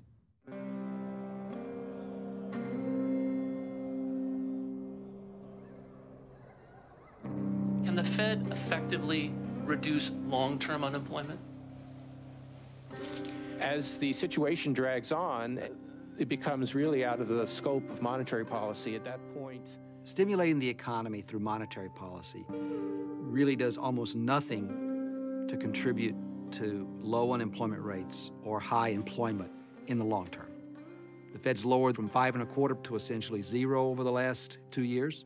Unemployment rate's gone from 4.5% to 9%. So it's clear we can't control unemployment rates with any precision whatsoever. Which means it should never be given a mandate to worry about the economy, to worry about employment. Because if it has to do that, it will manipulate asset prices, which is what it does. It is no longer just outsiders who criticize Bernanke's efforts to play the hero for financial markets. I don't know what the equilibrium rate of interest is exactly, but I'm very confident that it's not zero. Printing money doesn't produce goods and services. It doesn't hire people. It may seem like the right short-term medicine, but can the cure be worse than the disease in some cases? I don't think we want to build the next recovery on another housing boom. We should be focused on keeping the purchasing power of money as stable as possible over time. And doing that, keeping inflation low and stable, is the best way we can contribute to maximizing growth, minimizing unemployment, and contributing to the well-being of Americans. But if we fail at it, we lose credibility. We lose trust. Ben Bernanke brought our economy to its knees, has been reappointed. Right. Does this give you hope for being reelected governor of New York? May I remind you, he screwed everybody. There is no authority in the Constitution authorizing a central bank, which means there should be no Federal Reserve System.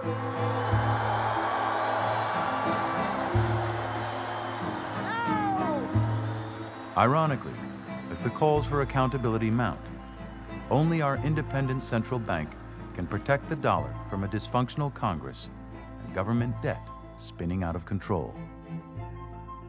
It's our job to guarantee that whatever happens to the federal deficit and debt, that it does not translate into inflation.